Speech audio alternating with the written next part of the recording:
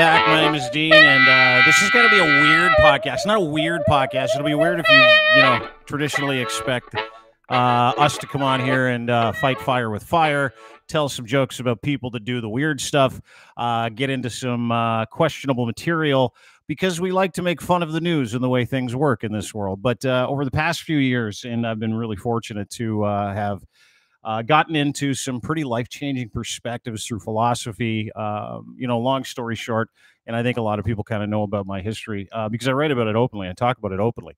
From a time 5 years ago, almost to the month, where I decided to kind of needed to get my shit together. I quit drinking, and that wasn't enough. And then I had to figure out, what am I doing with the rest of my life? Do I still feel the same way I feel about things? How can I make my life a little bit better? How can I make my life one of those lives where I used to really respect the people that seemed to be able to stoically go through life, where bad things would happen to them and they would seemingly be completely unaffected, be able to plod through it and not be this affected, weird mess that I seemed to be about 5 years ago. Enter Stoicism through a conversation I had with a friend of mine. His name's Hank, who wonderful guy. He was on the same journey. And I was talking with him, and I'm like, dude, Hank, what I really want, and I was about 2 years sober at this time, what I really want is I want like this thing in my life that teaches me how to not be a trigger show. I wanted something in my life that would teach me how to be able to manage life, how to respond to life, how to figure life out that had nothing to do with religion or born-again Christianity, which I grew up in, which I knew was a dodgy situation, if you will. And I also wanted it to be something that relieved me of the tensions of life. Enter Stoicism. And over the past, I would say 3 years, I have had my head in as many books as I can. And through a series of events, I came to know our next guest. And this is a solo interview, one-on-one. I haven't done one of these yet because I'm new to it. And so there's this like there's this feeling that you may get it wrong when you start talking about something that you hold in such high esteem, and you start talking about something with other people who know so much more about it. But I've been fortunate because Stoicism is one of those things that people take time to teach you about. It's like an operating system. And one of those guys that I have absolutely gleaned as much information as I can from over the past several years has been a gentleman by the name of Don.J.Robertson. Now, Donald is the founder of a couple of different organizations, one which is incredible. I sent it to everybody who wants to talk about this kind of stuff. It's called modernstoicism.com. Now, not only is he the founder of Modern Stoicism, which is just this incredible resource center for the operating system with which I use Stoicism for, it's also this community, and a community of people that also felt the same way I think I did, or people that got the advantage of actually getting into philosophy and getting into the cardinals and getting into the ancient classics. And over the past, I would say 2-3 years, it's exploded. And it's not because I've advocated for it. It's not because I appreciate it. It's because it actually works. And I'm joined today by author, Stoic thinker, CBT therapist, and psychotherapist. Please welcome my friend, Don.J.Robertson. Mr. Robertson, what a pleasure it is to see you on my screen today. This is wild for me. Well, it's wild for me as well. It's a pleasure to be here. I'm really I'm as excited as a young Stoic can be about our chat today, and for all you guys to get into Stoicism. We'll have you all walking around barefoot, eating lentils and stuff by the end of it, facing adversity, all that kind of stuff. Well, I appreciate it. It was weird how we kind of got connected, because I followed you as a result of my introduction to Stoicism. So again, I mean, a little thing off the top where I said, I got introduced to it by a friend of mine who was just listening to me, and he's like, "Oh, what you need is this book," and it was called "Ego is the Enemy" by Ryan Holiday, who's a colleague of yours. And I read it, and my mind was blown. And it's funny because when he sent it to me, I opened up the box and I'm looking at it. I'm like, who sent this to me? Who says I have an ego? I was actually turned off and angry when I saw it.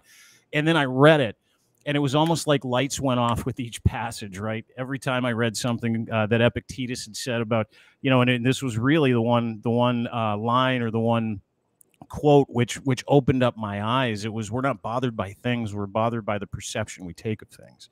And I thought, that's me every day, all day. I walk around like a trigger show. And so that got me into, like I said, ego is the enemy, obstacles the way. I went backwards, did stillness is the key. And then I was introduced to this book, which again took it to another level. It's your book. It's called How to Think Like a Roman Emperor, the Stoic Philosophy of Marcus Aurelius. And that got me into, oh, that's a different, sorry, that's Hunter Biden. Pardon me. That's for the next show. But that got me into another series of books that you wrote and on the art of happiness and Stoic philosophy. And it was interesting because when I look back on the history of philosophy and I look to talk to different people like yourself, or I look to people like yourself to read your material, I get into a situation where I'm like, my God, I can't believe I walked around this ignorant for this long. Do people talk to you about that in Stoicism when you talk about Stoicism with them? Yeah, it's usually me. It seems weird to me because when I was a young guy, I was incredibly angry a lot of the time. I kind of dropped out of school and stuff like that. I was in a lot of trouble when I was a teenager. And I look back now and I think, geez, why was I so angry? And Stoicism, I think, really transformed my personality, I hope in a good way. And a lot of it I take for granted now. It starts off as a struggle, learning some of these strategies and techniques, but really after a while, after years, it just starts to become very familiar to you. And that's a pretty cool feeling. Yeah, it is. And it's kind of the theme behind your new book, which is, how we got in touch with each other. Is I followed you. You said, "Hey, can you want to talk about my book?" And I'm like, "I would love to." It's called Verissimus, and it's a different book for you, isn't it? Like it's you've written a ton of novels, you've written a bunch of handbook and CBT books, but this is a graphic novel, and it's 25 years in the making, and it's the most accessible book on the philosophy of Stoicism and the life of Marcus Aurelius that I've seen so far, Donald. I think it's tremendous. It's got pictures in it. Yeah. That's the big difference. It was a complete shocker to me. I didn't know anything about graphic novels. I was a total ignoramus when it comes to graphic novels. And it's happened sometimes in publishing. I was just kind of invited to do this project. Basically, I sort of stumbled into it. And then I educated myself. I went and read, there's books that tell you how to do it. The best one is Scott McCloud's Making Comics, by the way. It's awesome. I read that like 3 times cover to cover. And I learned about the art of doing a graphic novel. And as is often the case, when you panic and think, geez, I better learn how to do this properly. I don't know anything about it. Then you start doing it and then you look at examples of things that other people have done and you go, hang on a minute, I don't think most of these other guys actually read the book on how to do it.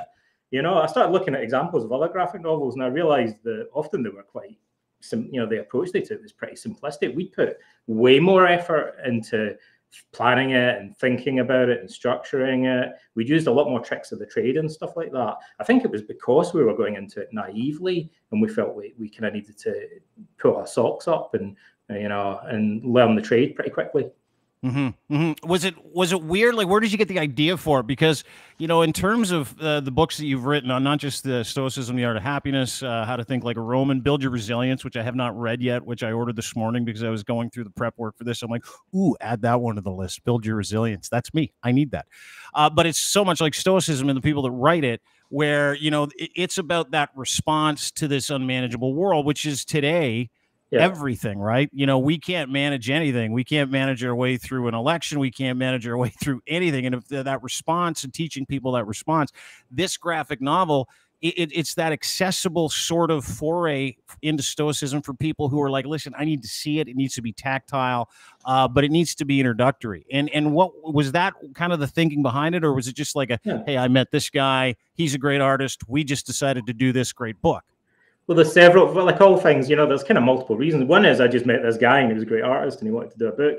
And another one is, it always bugged me that I always really liked Gladiator, the movie, right? Yeah. With Russell Crowe. And I thought, because Marcus Aurelius is played by Richard Harris in Act 1 of Gladiator.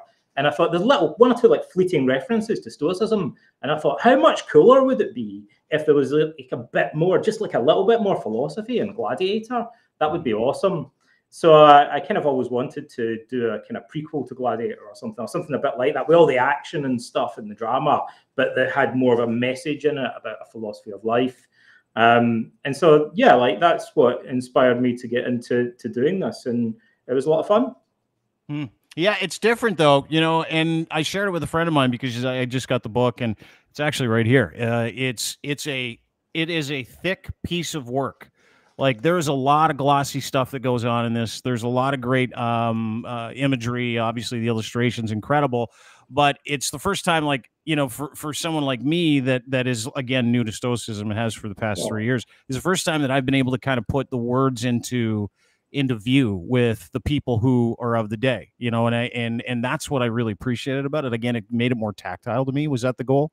I hope it reaches a different audience for sure. Like, you know, I just as an aside about that, like in the ancient world, there were lectures on philosophy and the dialogues about philosophy and stuff like that. But people learned about philosophy in antiquity, in ancient Greece and Rome, through satires, through comedies, and through anecdotes and stuff like that. And we don't really have that as much anymore. Like, so when I started doing this, I thought there's something weirdly familiar about it. Like, this is kind of like reinstating a tradition that actually already existed in the ancient world that brought philosophy to a much wider audience by kind of making it more entertaining. And I think there could be a lot more of that today, like for sure. Like people are interested in this stuff, but it can be tied in with the action and the adventure more. People say to me, because it's a graphic novel, like people that don't know much about these things often say, is it for kids? I'm going to buy it and give it to my kids and stuff. And I'm like, well, there's like crucifixion in it and a lot of war, and there's guys in a cemetery contemplating their own mortality. Well, yeah, and Hadrian in the first chapter, yeah, Hadrian gives it to some dude in the eye. Like, I mean, you know, if you really like, it is like literally in the first few pages, it's pretty graphic, but it's what is incredible too, right? There's supernatural horror in it and stuff like. But I mean, but then again, I say that to people and they're like, yeah, my kids like stuff like that. So I think maybe times have changed or something. They'll think that's awesome. I'm getting it for Christmas. Like, so yeah, I would think it's a little bit PG is my kind of compromise on it. Like, it is, but you know, it deals with two things I find, and one of them is very specific to the theme that we see today, kind of in 2022, right? It deals with the anger, like uncontrollable anger, how to control your anger. And the amazing part is that the illustrative portions of you bringing this to life are incredible, but the appendix actually teaches you how to put it into action too. Yeah, when we started off, right, because I said a couple of things. I thought I don't want this just to be like two guys in sandals talking to each other for 200 pages. I thought that's going to be really boring. So I thought, we tried really hard to think, how can we make it really dynamic and action-packed? And I think we succeeded in doing that because Marcus's life is very dramatic and very action-packed. We tried to make it like an epic sword and sandals movie, but we also wanted to make sure there was enough philosophy in it that people could take practical advice away, so that someone that's maybe never read any books on philosophy might read that and think, oh, I just like all the fighting and the gladiators and stuff like that. But they might also think, but that thing that dude said about anger kind of stuck in my head and got me thinking, like, you know, plants a seed or something like that. That's really what I wanted, just to plant a few seeds in the minds of people that maybe wouldn't normally read self-help books or philosophy books. And I hope that we've achieved that. And anger was a big concern for the Stoics. They thought it's the main thing that we should be focusing on. I agree. I call anger the royal road to self-improvement. And I'll tell you exactly why. In therapy, there are three main categories of negative emotion. Like we usually kind of broadly categorize them into fear, sadness, and anger. Now, therapy consulting rooms are full of people experiencing anxiety and sadness or depression, but people tend not to self-refer for anger. They're more likely to be referred by a spouse, or if they're in an institution like the military or a prison or a school, other people might say, you need to go for anger management, buddy. But the angry person will typically say, no, it's not me that's got a problem. It's you guys. You all need therapy, not me. So angry people, it's an externalizing emotion. They tend not to seek therapy. And that means that anger is undertreated as an emotional problem, as a self-improvement problem. It's where all the opportunity lies. And the internet is awash with self-help advice at the moment. And a lot of it's pretty superficial. And some of it's quite counterproductive. But, you know, often you'll find that the people that spend all day long talking about self-help and self-improvement stuff are the ones that just seem to be getting angrier and angrier. Because the one thing that they'll typically have a blind spot for is addressing their own anger, bitterness, resentment, outrage, and all that kind of stuff. Yeah, and you know, and I heard it explained once, and I don't know, it was Tim Ferriss that used this term, but Stoicism is to him, and I think it was a great explanation, an operating system, right? Yeah. it provides you the tips, the tools, the tricks to be able to put in your quiver, to be able to operate in this world. And if you've read the Meditations, you understand that the Meditations by Marcus Aurelius is this document that no one's supposed to read. Is like his journal, and it was his operating system. It was how he had to talk about the way and where he expressed himself, expressed his issues with anger. And he always was this angry guy, or like everybody was talked about how angry he was. But there really, when you read about it, there's really no recorded example of him losing his mind in public or being an angry person, because the 10 different articles or policies or tips or tricks that Marcus Aurelius gives you in the Meditations are things that worked for him. And it's this incredible story of modeling behavior almost, which is what really comes through in Verissimus as well. He says that he had a problem with anger, but everyone else said that he would be like completely, composed. If someone, a guy that's famous today, Herodes Atticus, who's like the Elon Musk or the Jeff Bezos of his day, was a billionaire, like he was kind of a philanthropist. The Foo Fighters played a concert not long ago at his the Odeon of Herodes Atticus on the slopes of the Acropolis. He's still a famous name today in Athens. Herodes Atticus was a famous sophist and orator in ancient Greece. He lunged at Marcus Aurelius and tried to throttle him during a court case. And Marcus allegedly just stood up completely composed and dismissed everybody, adjourned the hearing, because he wasn't easily ruffled by anything that happened to him. But internally, he said that he had this struggle with anger and he was constantly working on it. The Meditations was written after he'd been studying in Stoicism, training in it and practicing it probably every day, from what he says, for about 4 decades, right? He'd been practicing almost like a yoga, training himself in Stoicism for 4 decades before he even began writing that book. So I think it's very interesting. What we're getting are the benefits of a lot of work that he's been doing on himself. And it sounds like he was successful in managing his anger from the way that people describe his behavior. He thought he had a real responsibility to do that, because he thought, if I lose my cool, I'm going to make bad decisions. And if I'm going to be emperor of Rome, he saw it as a huge responsibility. He thought, mainly he thought he needs to think clearly, and not, lose his temper, because then he might do things that he regrets. Yeah, and that comes out in not just Verissimus, but like if you kind of spend some time in the Meditations, or if you spend some time reading about Marcus Aurelius, is that he was self-admittedly always in the Meditations talking about the things that he was working on all the time. It was his journal, right? But you don't have any examples of him breaching some of his training. I mean, I'm sure there are.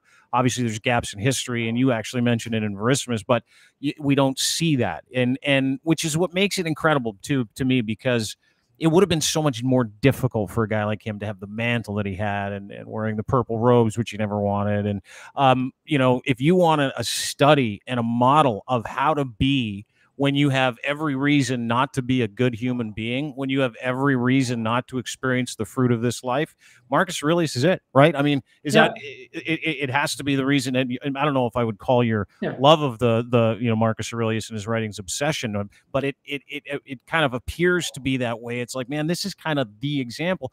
And it's amazing because it's touched off this massive wildfire of people who go, that's my guy. Like, there's people walking around with Marcus Aurelius tattoos. There's Marcus Aurelius t-shirts popping up all over the place. You can't even. It's crazy, right? Yeah. I say that at conferences about therapy, because one of the things I think one of the values of Stoicism is cognitive therapy. So I'm a cognitive behavioral therapist by trade, and we use cognitive behavioral therapy as the basis for what we call resilience training, which is preventative training. Therapists like me, we're Johnny-come-latelys in the scene. By the time we arrive, it's too late. Somebody's already got a problem, and then we have to try and fix them, right? But it would be better if they just didn't have a problem in the first place. Prevention is definitely better than cure. So could we train people to make themselves more resilient so they're less likely to develop depression or anxiety disorders in the future? Well, we can by taking bits of CBT and adapting it. But what the research shows is that after a couple of years, they kind of forget to do the exercises and stuff. And so the effect of the training wears off. You have to keep doing refresher courses. So the holy grail of mental health would be a form of resilience training that resembles CBT, but is somehow permanent, lifelong. And Stoicism, I think, is the closest thing that we have to that. And when I'm talking to the therapist, the way that I illustrate that is I'll sometimes put up a slide with loads of pictures of guys with Stoic tattoos. And I'm like, I've never met anybody with an Albert Ellis or an Aaron T. Beck tattoo, like the founders. I say, you guys prove me wrong, right? But have you ever met anyone that's got Albert Ellis's face tattooed on them or something like that? Like, I've never seen it, but there are people keep sending me Stoic tattoos, right? And the point being that these guys identify with this, like it's a yoga, like it's Buddhism or something. It's almost like a religion, but more accurately, it's a philosophy of life to them. And so it's something that they get into, and it's not just for, you know, Stoicism for life, not just for Christmas. They stay in Stoicism permanently. And that's like gold dust in psychotherapy terms. If it actually has ideas in it that resemble CBT and people identify with it at that level, you know, like we can't replicate that by using evidence-based techniques alone because they're too boring. Like we give somebody a book on CBT, they'll read it. They're not going to read it 20 years later. Like they're not going to keep reading it every year. But people that get into the meditations keep going back to it and keep revisiting the techniques. And that's actually incredibly important. Yeah, but how did because you're a cognitive behavioral psychotherapist. So that was your training 25 years ago. You got into Stoicism, but what is the connection between the two? Because they're not just connected. You know, when you read Stoic classics and you read about Stoicism and you get the popularization from certain people like yourself that have the ability to make it you know, digestible to the point where you can actually put those words into works. CBT is Stoicism, and Stoicism is the original CBT. Like, I'm shocked at how not just relevant Stoicism is to people as an operating system. I am shocked at how it's the antidote for a lot of the stuff that we see today that is not the fruit of this life, not people of good character, and not acts for the common good. Well, like, it shocks a lot of people. I'll tell you some things that people won't believe, right? So one of them is that psychotherapy isn't a new thing. Like, psychotherapy existed in ancient Greece and ancient Rome. They called it therapy of the psyche. In the beginning of Meditations, Marcus Aurelius says that one of the transforming points in his life was when his main Stoic mentor, a guy called Junius Rusticus, convinced him that he needed to undergo Stoic therapia, like Stoic psychotherapy. And the Stoics wrote books called On Therapeutics, on psychological therapy. We have one of them that still survives today by Seneca, on the psychotherapy of anger, that's called On Anger. It's still incredibly relevant today. But the main thing that the Stoics contributed, like, goes back to their kind of godfather, their predecessor, Socrates, is like the most iconic, the quintessential Athenian philosopher. And Socrates introduced this cognitive theory of emotion, that we normally think that emotions are here and reason is here, and they're kind of like two dogs fighting or something like that. And the Stoics, following Socrates, said that's all wrong. Like, emotion is a type of thinking. Our emotions are shaped by our beliefs. Like, they contain thoughts. They're not two separate things. Albert Ellis, who was the original pioneer of modern psychotherapy or modern cognitive therapy, when his clients would come into therapy, they talk about how they were depressed or anxious or angry. And then usually clients will talk a lot about how it's ruining their lives. It's damaging their relationship. It's making them physically ill. It's giving them stomach ulcers or whatever. It's affecting their performance at work. It's making them miserable. And these are all reasons to do something about it. And then the client will usually express stuckness. They'll say, I know this is terrible. I know it's ruining my life, my depression, my anxiety, my anger, or whatever, but I can't help it. It's just the way I feel. And that's like a move that people make verbally that expresses stuckness. There's nothing to do about it. It's just how I feel. I just feel depressed. I just feel angry. And Ellis used to lean forward and he'd smile and he'd say, yeah, but it's not just how you feel, is it? It's also how you think. And that is the origin of cognitive therapy. Our thoughts shape our anger, our anxiety. And that's crucial because thoughts have truth value. They could be true or false. Your thoughts could be mistaken. If you say it's just how I feel, then nobody can question your feelings. There you go. Okay, well, I guess you're entitled to feel anxious and depressed or whatever. But what if you're depressed about something that's not true? Or what if you're depressed about something that doesn't exist? Or what if you're depressed about something that's a half-truth or a distortion of reality? Then those underlying beliefs deserve to be brought out into the light of day. Sunlight's the best antiseptic. Brought out into the sunlight and questioned critically. And that's what Socrates did and what the Stoics did. And it's the basis. It's what we call the cognitive revolution in psychotherapy, was when Ellis began doing that. And people couldn't just kind of hide in the corner with their feelings. He said, no, your feelings are beliefs, and some of them are false. Ellis would go further and say some of these beliefs are crazy bullshit. Like, we all have it. Like, you know, we believe stuff that's completely fictional, and we should be questioning these beliefs. That's what we do in cognitive therapy. Yeah. Because of the Stoics.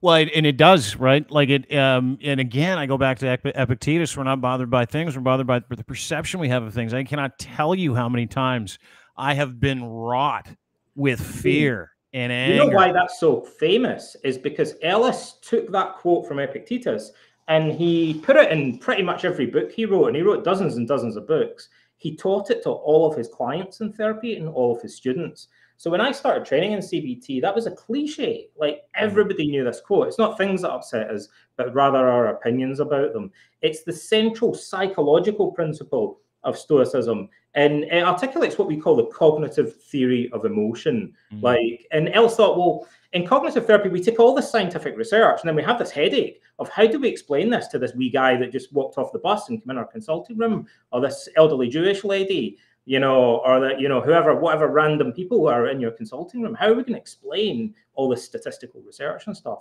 And we have to have what we call a kind of a simplified like version, a layman's version of it. So the job of a psychotherapist is a job of translation in a way.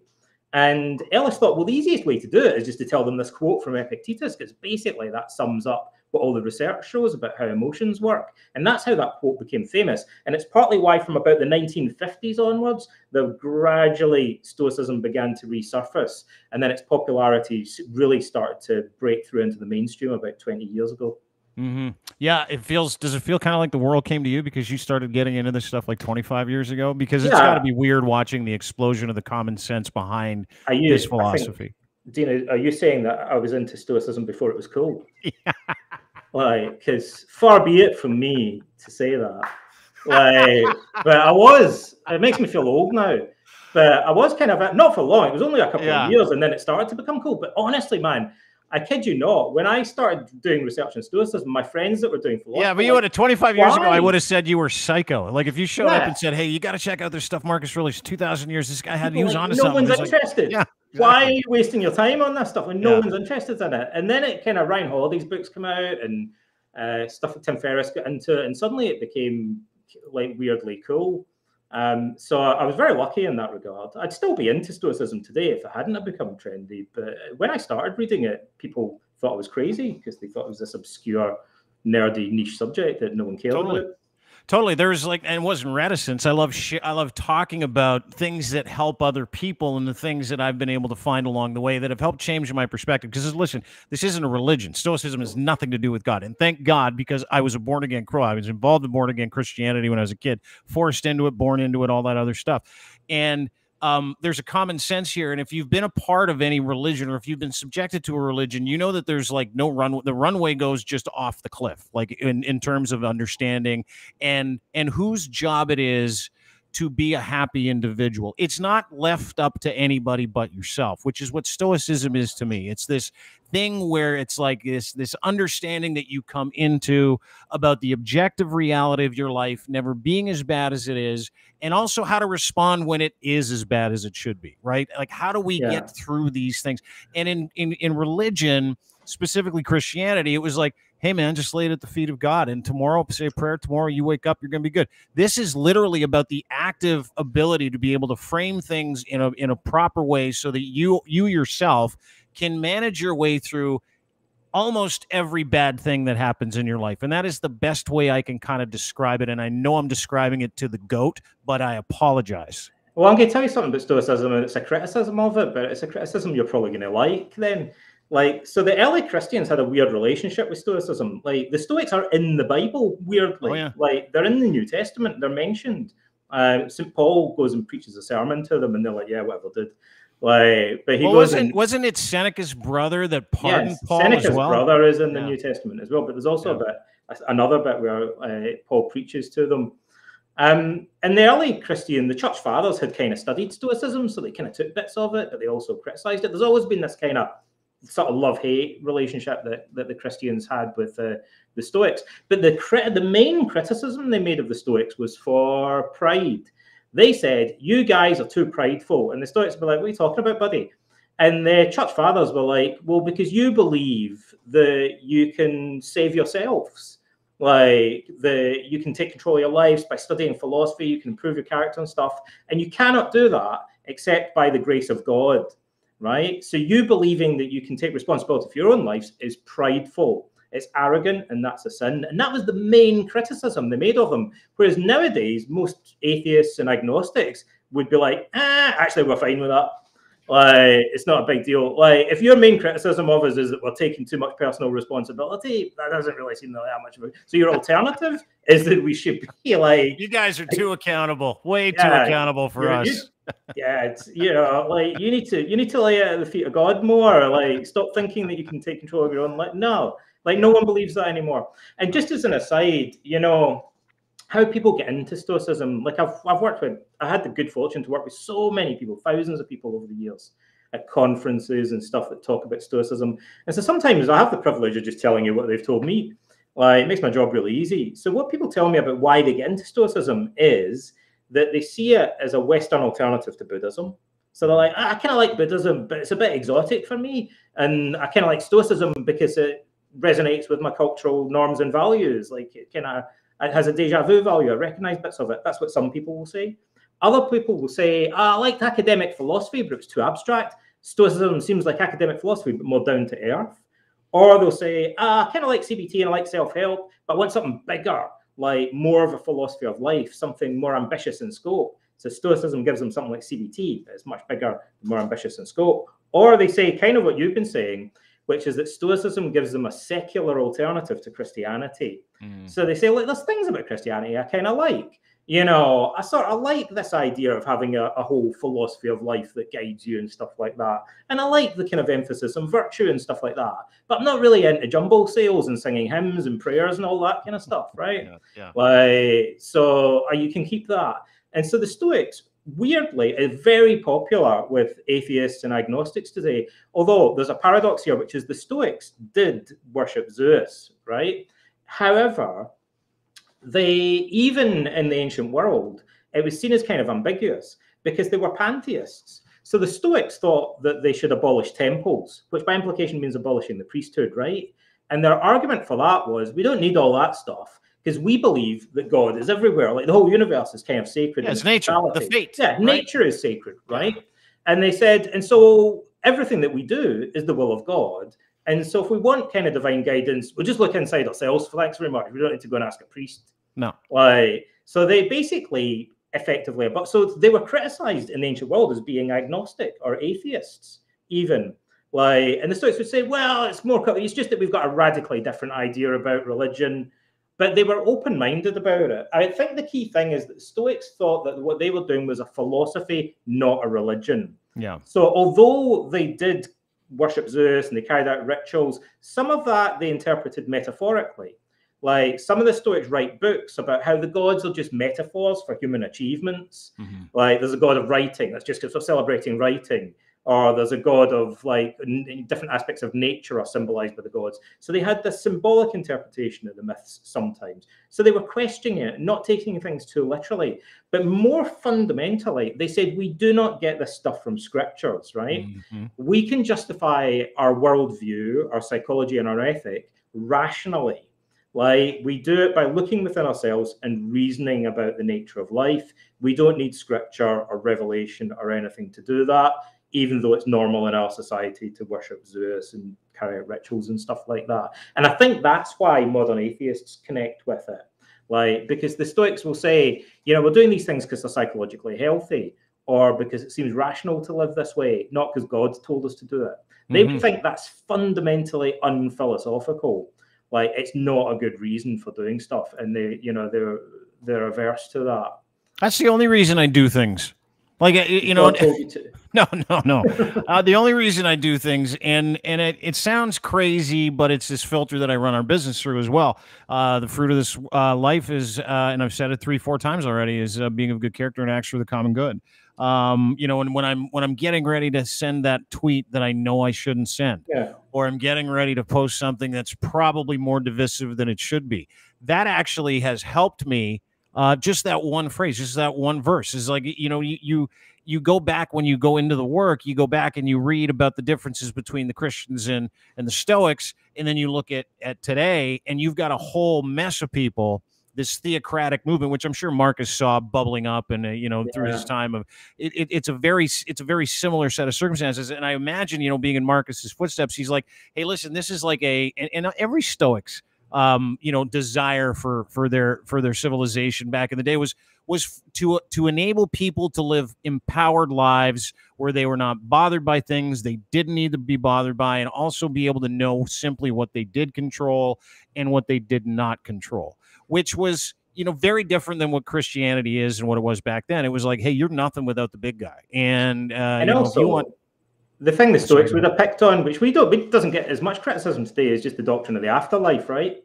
Mm-hmm. So to them, in the ancient world, the big novelty about Christianity, although there were things that had predecessors of this, was this idea that life sucks, but if you pray and you go to church, you'll be rewarded after a delay, like in the afterlife. You just got to hang around long enough. Just gotta stick it out a bit. Stick it out a bit, and you'll get rewarded in the afterlife. And the Stoics were like, no, if there's any kind of value in life, it has to happen right now.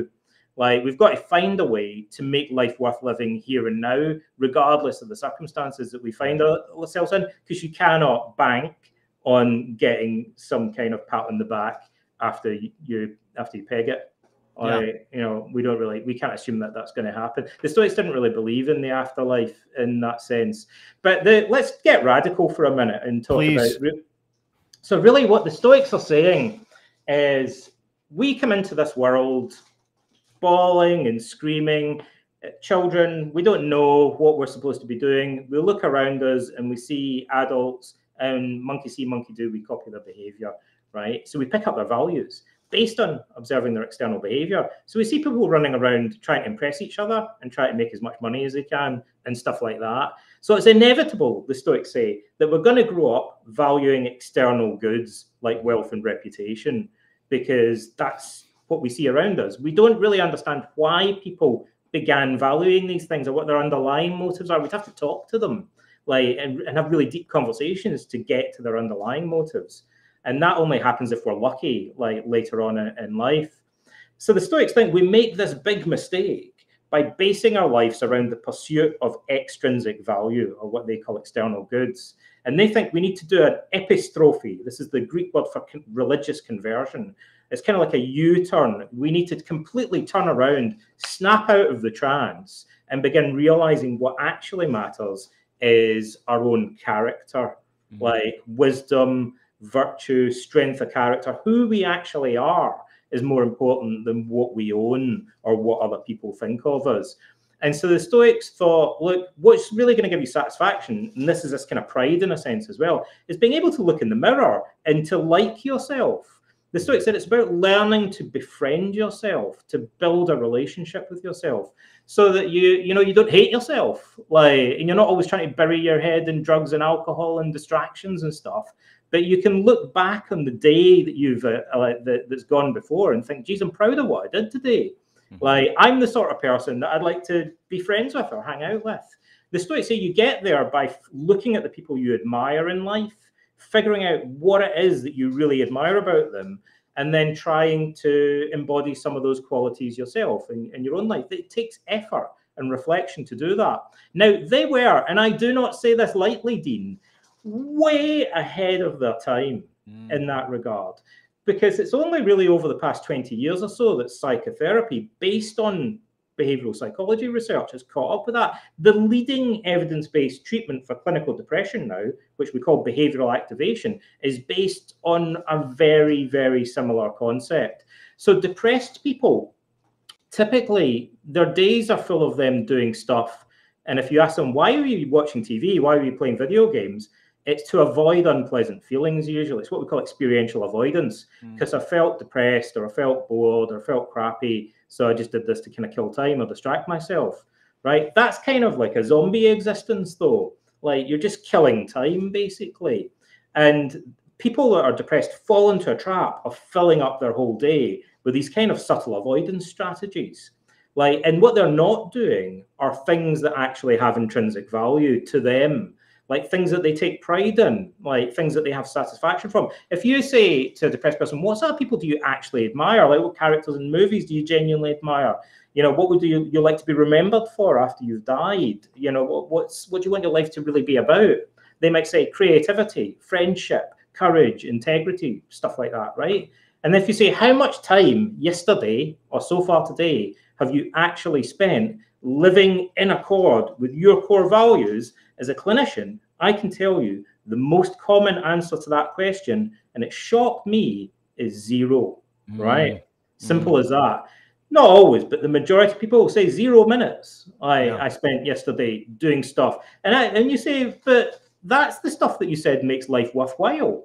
Like, I mean, is this typical? And usually when people are depressed or they have certain types of anxiety disorders, that's pretty much the norm. But we all suffer from that to some extent. We sacrifice our intrinsic core values for doing all the other stuff that everyone else is doing around us, like the stuff that society wants us to do. And a lot of it is experiential avoidance. A lot of it is just because we're bored or we feel crappy, so we want to kind of bury our heads for a while. And Marcus Aurelius and the Stoics knew that, and they want to wrench us out of that kind of fog, like, you know, this kind of trance. They actually call it typhos in Greek, which means smoke or mist. They want to drag us out of this kind of smoke and mirrors of the prevailing values of our society, all the consumerism and hedonism and narcissism and celebrity culture and all that. They give us a shake and wake up and realize, you know, you've only got so much time left. Like, if you actually want to be able to have pride in yourself and look back on your life and think it was worthwhile at all, you need to really question what your core values are and put your foot down and make an effort to find time to actually live in accord with them. That's the message of the Stoics. Oh, man, that's so awesome. I'm so thankful you said that. We talk about values, right? And how I didn't really, you know, outside of Christianity, which gave you your values, it told you to live by a certain set of values or God would cry, or you wouldn't go to heaven. One of the two. But when it came, it was like 35, 36, 37. I'm like, I don't have a compass. Like, I don't have anything that moors me to a behavior. I don't have anything that moors me to being a better person. I don't have anything that's telling me, you need to look for those answers, or here's where you go for those answers, or here's a better way to look at strife, or, you know, here's a better way to be reasonable. Here's a way that you can perceive the world around you and manage this world around you by managing yourself properly and putting your brain right. And I didn't say, go ahead. Sorry. Go ahead. Like, I mentioned in my book that, you know, like when I was a kid, my father passed away when I was about 13, 14 years old.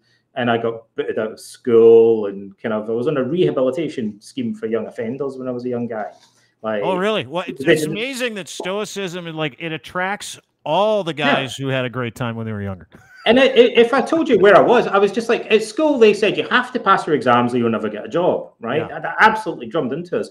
Well, I failed all my exams and got booted out of school, right? So that left me as a young guy thinking, well, okay, so like, does that, I'm just on the rubbish heap of society then? You've drummed that into me, right? So what am I supposed to do? Like, so I had no sense of direction and I had no father figure to turn to. And so by chance, I discovered philosophy and I began reading Plato and stuff like that when I was pretty young. I read loads of books on different religions, but it was like philosophy. It was the kind of more rational philosophical answer that I found interesting. And the answers to like this kind of moral compass question that the Stoics and Socrates give are really clever. Like, Socrates knew that people will say, I don't know what my values are.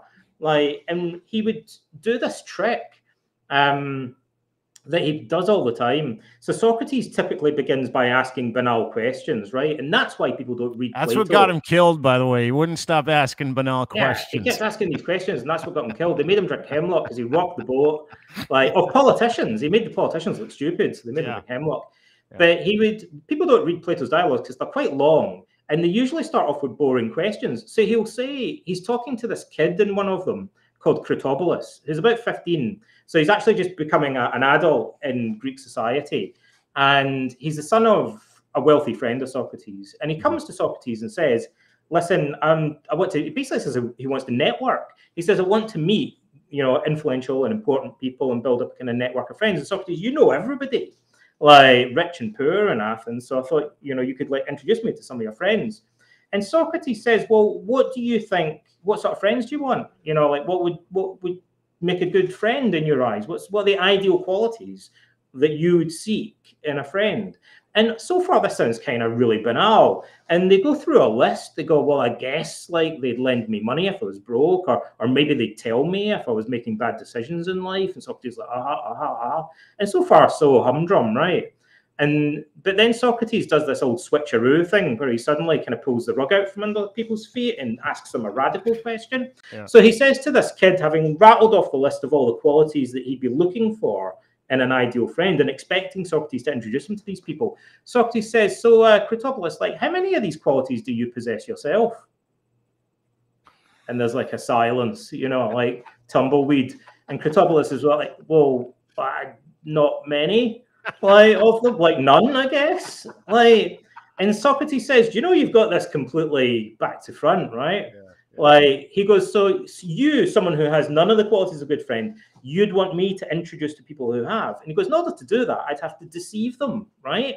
And so then that's not going to end well for anyone. They're going to figure out eventually, they're never going to trust my advice again about introducing them to people. And he goes, you've got it all back to front. He goes, you should have come to me and said, how do I become a good friend? You should be as you wish to appear. Socrates said, you're focusing too much on appearances. Dun, dun, dun, like everything in modern society. He goes, you come saying, how could you make me appear like a good friend? Like, you should say, how do I actually become a good friend? How do I become generous and creative and intelligent and self-disciplined and all those good qualities that you admire in other people? And really, what Socrates is saying to this kid is, you have a moral compass. You just kind of forgotten where it was. Like, you've just told me really clearly what the qualities are that you think are important in life, but you'd completely neglected to actually cultivate any of them yourself. You're perfectly capable of telling me where true north is morally. Like, and yet you'd somehow got really confused about it. Like, come back tomorrow and let's start talking about how you could become the type of good friend that you just described and how you could actually exhibit some of the qualities that you already know are important to becoming a good person. So that's incredibly important to me, because the world is full of people who say that they don't know right from wrong. Like, they don't know what the point of anything is. People who suffer from depression will typically say, I don't understand what the point of life is. You know, I don't see the purpose of it. But if you ask them the right questions, it becomes clear that they all do have a sense of these moral values and virtues, the qualities they admire. They just need to start recognizing that and implementing it. That's one of the big insights of the Stoics. Yeah, and it's absolutely in Verissimous, by the way. We're talking with Don.J.Robertson at Don.J.Robertson on Twitter is where you can find him. All of his particulars, including modernstoicism.com and his homepage, which is Donald.J.Robertson/name or .name, I believe, is where you can find him. Graphic novel we're talking about. We're kind of getting into the weeds about Stoicism as an operating system for your life and how important it is and how relevant it is today. And you say far beyond anything that they're so light years ahead of where we are now. I mean, I heard you on a podcast. I think it was on Modern Wisdom podcast with Chris. I was listening to that the other day because I'm a big fan of his, and I was going through. I'm like, I got Donald on the show. I'm prepping for the show, and I'm listening to it, and it was impressed upon me in that podcast how light years ahead of everything, including Freud, right? Who turns out to be like literally all he did was interpret his dreams and go, hey, this is kind of how everything's supposed to go. But it just stands the test of time. Everything in Stoicism, when it reverts to values and the perception you have of values and curing the duplicity, which I found was really a huge part of my ongoing success in life or my better perspective in life.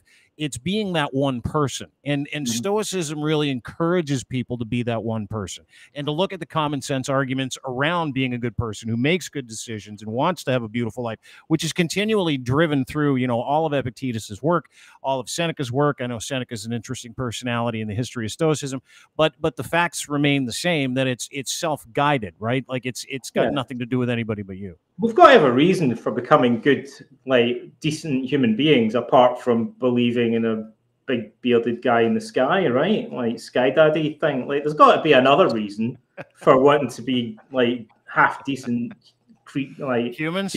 Yeah. Like you're not going to lose your seat in the afterlife. Like that's not a reason to be a good person today for anybody. Yeah, I mean, like. So the Stoics give us a system, a philosophy for doing that. And it goes really back. The Stoics are you know, the grandchildren of Socrates, like to a large extent, they're drawing in Socrates. Somebody asked me recently what Marcus Aurelius would say if he kind of teleported into the present day. Please. And I thought about that. And I think I can get away with saying now, like we've said a bit more about Stoicism, because this might shock people. But in all honesty, I think Marcus Aurelius would look around and think, they're all really stupid. Like he'd think, and I mean that quite sincerely. I tried to visualize it, and I thought he would. Yeah. He would think we're really gullible. Like he'd be amazed. So it's true, someone pointed out, like not all Romans were educated, but he would say compared to educated Greeks and Romans of his kind of class, he'd say people in the future are all as thick as two short planks. Like we think we're living in an idiocracy, like literally. And I'll back that up by saying Marcus had spent his life studying dialectic or logic, right? And he'd spent 4 decades studying rhetoric, like the persuasive use of language, under the leading Greek and Latin experts of his age, like way beyond anything that we would normally consider like a university education or something like that, right? These guys took it for granted that they, at a technical level, could spot manipulative arguments, illogical arguments, like fallacies, like the ad hominem fallacy, like overgeneralization, affirming the consequent, formal logical fallacies, right? They would understand what's a bad argument and what's a good argument. And they, like guys that had been wrestling and sparring, like in debates, they had experience of knowing how to win a debate legitimately, how to win a debate through manipulation. They knew when they were being duped, right? Elite Romans, educated Romans had a far more sophisticated, it would put us to shame, like understanding of verbal rhetoric than we do today, right? Mm-hmm. And they would look at us and, you know, the way we use social media and the news media, your CNN and your Fox and, you know, the social media gurus and stuff that you get today. And honestly, I really mean, like Marcus would look at it, Seneca, like the Stoics in general, and they would think, do you guys not understand how to think? Like, do you not understand what's a valid argument and an invalid argument? And when someone's making a sweeping overgeneralization, when someone's just attacking someone else's character as a way of undermining a statement that they made, you know, don't you know when you're being duped? Like, don't you spot when someone's changing the subject in order to defend themselves from a criticism of their argument? Like basic kind of debating skills or, you know, basic understanding of informal logic. Like they were trained in that and we're not. And the Stoics said, but you have to learn this stuff. They thought at least a basic, they would consider this quite a basic level of education in order to protect yourself. That's the reason the Stoics gave. So the predecessors of the Stoics were the Cynic philosophers. And the Cynics thought that, I'll tell you a little aside. In ancient Greece, there was a kind of dichotomy between two opposing views of what it means to be a philosopher. And one of them was Plato, another was Diogenes the Cynic. And so Plato thought you need to study everything, mathematics, geometry, like astronomy, and it was very elite and it was very bookish. And the Cynics thought you don't need to study any of that garbage. You just need to work on developing strength of character and self-discipline, like and moral integrity and stuff like that. And the Stoics are kind of somewhere in between. They said, yeah, like the academics are too academic, they're too bookish in their ivory towers, they disappeared up their own backside, they're arguing over how many angels can dance in the head of a pin kind of thing. But the Cynics are too much like Luddites, you know, and they said, look, you need to focus primarily on developing your character. But in order to do that, you need to learn some things about logic and some things about physics and stuff, about human nature. And in particular, they said, their reason for studying logic is they said, look, you can work on your character, but if you don't know what a bad argument looks like or what verbal manipulation looks like, you're going to be a victim for the rest of your life to people who try to manipulate you verbally. Sophists, rhetoricians, social media influencers today, like you're going to fall for their like tricks over and over again, unless you have some basic education, like, and what the difference between a good and a bad argument is. So they were kind of somewhere in the middle of these two. They thought there's a middle way. They thought you have to do some studying, but only insofar as it contributes to improving your character. And if you're going off and studying stuff and it doesn't improve your character, then maybe that's actually a vice. That's why Marcus Aurelius, although he's the most bookish guy ever, he's a total nerd, right? Like, but he says in the Meditations, you need to throw away your books, because he's trying to find this balance between, you know, studying to improve his character, but not getting kind of like lost in the weeds of studying history and, you know, things that he doesn't necessarily need to know. It all has to come back to, how does it help me to defend myself, improve my character, and acquire emotional resilience?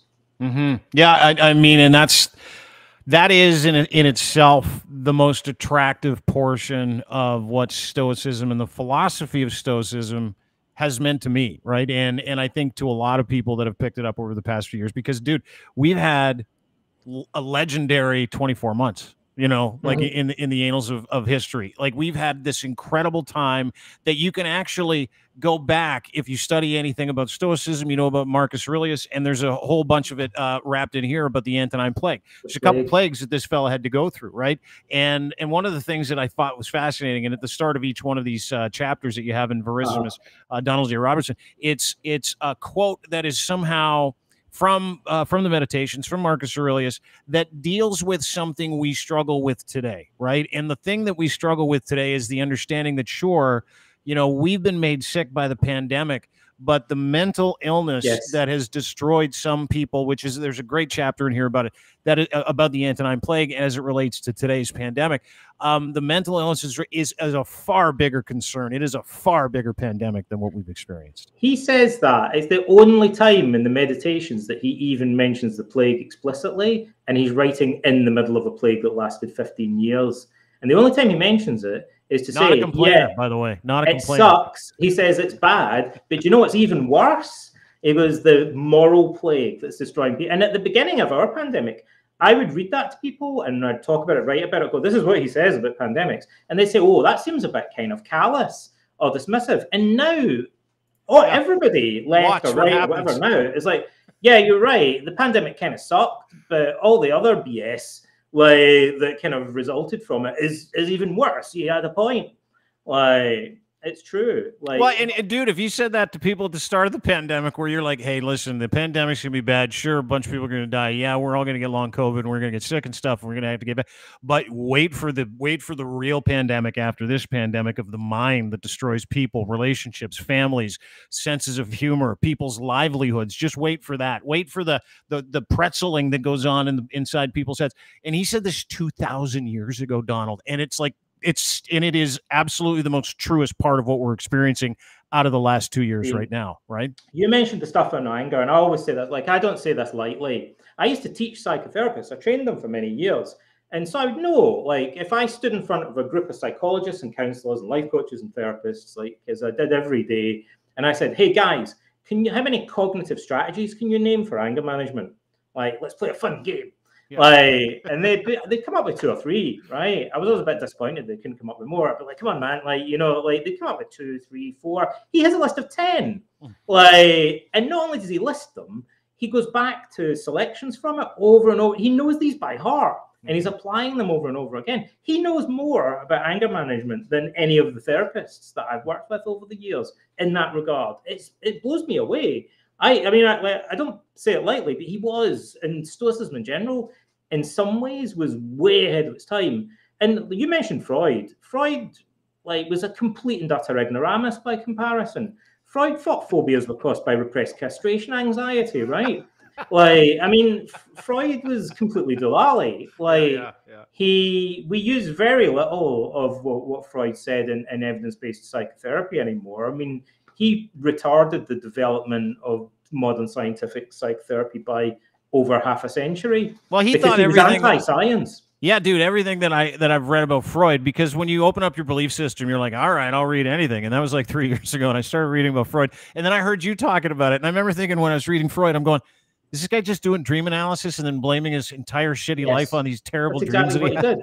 Like, Freud never did any research whatsoever in his entire career in relation to psychotherapy, right? Yeah. When he wrote his first book, he'd only seen about 6 clients, right? I could go on all day about Freud. He was a really weird guy. Like, Ernest Jones, who is one of his best friends and the head of the British Psychoanalytic Association, he was a psychiatrist by profession, wrote the first main biography of Freud, and he said Freud was the most neurotic man that he'd ever met. And he was a psychiatrist. Like, you know, like he was a Freud didn't even believe in therapy, though, did he? Like, that was what I heard. Like, yeah, he didn't go to therapy, he didn't do it. He had a lot of doubts about, but Freud saw his clients for an average of about 3,000 sessions or something. He saw them 5 times a week for an average of 5 years. Like, and you know, either you die of boredom, or you know, like, or you know, or you give up.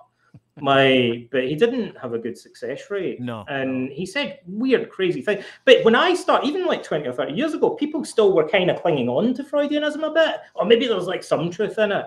And literary theorists and film theorists thought, oh, there's some validity in these ideas. We don't use any of this stuff in therapy anymore because it was bonkers. It's okay. We've reached a point in history now where it's now okay to laugh at Freud, like, and admit he's like a flat earther or something in terms of like the stuff. He probably has one. He actually has like 1 or 2 like good, but most of the stuff he says is just crazy. Yeah. It's the ignorant. It's like if someone said they're a Michelin-starred chef, right? And then but they didn't know how to boil an egg, right? You'd be like, there's something not right here, right? Freud has no idea how to treat basic psychological problems like phobias and stuff. We have like a 90% success rate. Do you know the Freudians thought the bedwetting, enuresis, was caused by repressed castration? They thought everything was caused by repressed castration anxiety. And so they thought if you train kids not to wet the bed, it'll just make them obsessively masturbate, or they'll develop something like, they thought they'll have what they called symptoms. Sorry, did that not happen? That wasn't. It didn't happen. They just taught kids. They had a thing where if the blanket got wet, it sets a buzzer off and it would wake them up, and that has like a 90% success rate. So it's some of the very earliest clinical trials in psychotherapy were like, do you know what? They didn't all start obsessively masturbating, and do you know why not? Because you guys just made that up. You had no evidence. You just said, I reckon, like, it's because they're frightened of castration and they'll probably start masturbating or something, like, or they'll start obsessively gambling, or they'll go crazy. It's completely made up. Yeah. Right? None of that happened. Oh, it turns out you can just teach people and train them to change their behavior, and that's absolutely fine. And that's when Stoicism started to come back. It was with behavior therapy, because the psychoanalysts were like, well, you can't go retraining your thoughts and develop, you know, because you have to get to the Oedipus complex and expose that, otherwise, you know, because that's the real source of your problem. Now, it turns out the real source of your problem, according to Freud, was completely fictional, like a unicorn, or it just doesn't exist, right? And it's fine to train your habits and change your attitudes and stuff like that. It only does good things, like, basically. So we've managed to escape from this cult. Basically, we've escaped from the chaise longue, like, after over half a century of nonsense, and that allows Stoicism to come back into vogue. Thank goodness. Yeah, and it seems, you know, I say this to lots of people. I call it an antidote for the stuff that we experience today. For me, it's an antidote, you know, and it has been for the past 3 years. It's getting to a point where you can challenge your belief system. For a lot of people is going to be very difficult, right? Like, if you've grown up in a religion, and we've grown up, and I heard you talking about it recently, where you just said, hey, you know, I'm going to challenge myself. I'm going to show a little courage. I'm going to quit my job doing working for a tech company, and I'm just going to study the stuff that I love. And sure enough, you become a Stoic author. You become a cognitive behavioral psychotherapist, and with this passion to the point of Stoicism, where you spend a lot of time. And by the way, there's a Toronto connection, because you lived in Toronto and still split time between Toronto and Greece, right? Yeah. But this is your passion. This is something, but it's also this. Well, it's the only thing that has ever made sense to me in terms of an operating system. Do you know who you sound like, Dean? Who is that? Socrates. Do I? Because he said the unexamined life is not worth living. No. He said that at his trial. And that's exactly what he said. It's like, what's the point unless you can question everything? Like, and, you know, that was at his trial. He said, I just want to do philosophy. I just want to be able to question stuff. I get a kick out of it. Like, it's how I express my freedom. Like, it's what he said. By the way, just to crowbar something into this discussion, people sometimes ask me to recommend books, and I don't like doing it, because I think different people like different books, and there's so many books out there. But there's one exception that I'll make. I think everyone should read Plato's Apology, because it's a masterpiece of Western philosophy. It's the most important text in the Western philosophical canon. Why? Like, it's a literary masterpiece. Like, it's short. You can read it in an afternoon, a couple of hours. It's dramatic. It contains the seeds of all the Stoic philosophy. And you read it once, you know, at worst, you'll have wasted a couple of hours. At most, there'll be ideas and images in it that leave a mark on you and remain with you for the rest of your life. Socrates is like, it's like a slow burner. He says these things that don't even make sense. But 20, 30, 40 years later, you'll still be kind of thinking about them. Yeah, I'm going to. I've never read it. I've never read the Apology. I've just got read through. it, I just got through the Moral Letters. I will. I absolutely will. I just got through the Moral Letters, which is like, you know, when you start into the meditations, if it's not something you want to suggest to somebody who's like, tell me about Stoicism, like, I'm not going to give you the meditations first. I'm going to give you something else from someone who popularized the meditations, and we'll go from there. But is that what you would suggest to people who, because this is resonating with a lot of people in the comment section, and the more I talk to people about it, and the more I see how incredibly popular you know, the idea of Stoicism is, and how many people it's helped kind of change their perspective and take control of their life, and actually kind of just through the process of knowing what you simply control and what you do not. What would you suggest to people? modernstoicism.com, which is your website, by the way. I'm one of the founders of Modern Stoicism. Like, it's run by a team of psychologists and academics. Yeah. It was originally founded by Christopher Gill, who's Professor Emeritus of Ancient Thought at the University of Exeter in England. So it's a very authoritative resource. Like, leading authors and academics contribute. It has an annual conference, runs an annual online course. Been going for over a decade now. So go there. That's a good place to start. And there's a books. Read Ryan Holiday's, like, The Daily Stoic is the most popular book. So that's a really good place to start. There are loads of books on Stoicism. If you're cool with, not everyone's cool with classics, Dean, right? But if you're cool with the classics, if you're cool with the ye olde worldly stuff, right? Yeah. Then read the meditations, but get a modern translation of it, right? Like Gregory Hayes or Robin Waterfield. Like, if you read one of the 19th century translations, like, some people find that a little hard tough going, go. unless they're into that, right? But read the Enchiridion or the Handbook of Epictetus. It's really short. You can read it in like an hour, but it's intense, man. It's the one that starts off saying some things are up to us and some things are not. And he's kind of basically saying, so deal with it. You know, like, and that's where it starts. Like, and then the fifth sentence is, it's not things that upset us, but rather our opinions about it. And then he says something even crazier, right? He said, because the Stoics will always go for your jugular. Epictetus, well, he's the one that used to be a slave. He'll go straight for your jugular. Yeah. Like, he says that. Do you know what he says next in the same paragraph? He says, because death, therefore, is not inherently terrifying. Like, it just depends how your attitude towards it. He goes, because if it was, Socrates would have been terrified of dying, and he wasn't. Yeah. Like, so he uses Socrates in the Apology, kind of, you know, standing up to the accusers in court and saying he's not scared of dying, to say not everyone is actually scared of dying. Like, some people are willing to risk their lives to stand up for their principles. So death itself isn't inherently scary. It's just it depends on the attitudes that you have towards it. Like, it depends on your opinions about death. It depends on your values and so on. So he really pushes people's buttons. Like, if you're up for that, then read Epictetus. And then read Plato's Apology. Not everyone, it's not going to be everyone's cup of tea, but I don't care. Like, if you don't like it, you've wasted like 2 hours, that's fine. You know, otherwise you would have just been on Twitter or whatever anyway.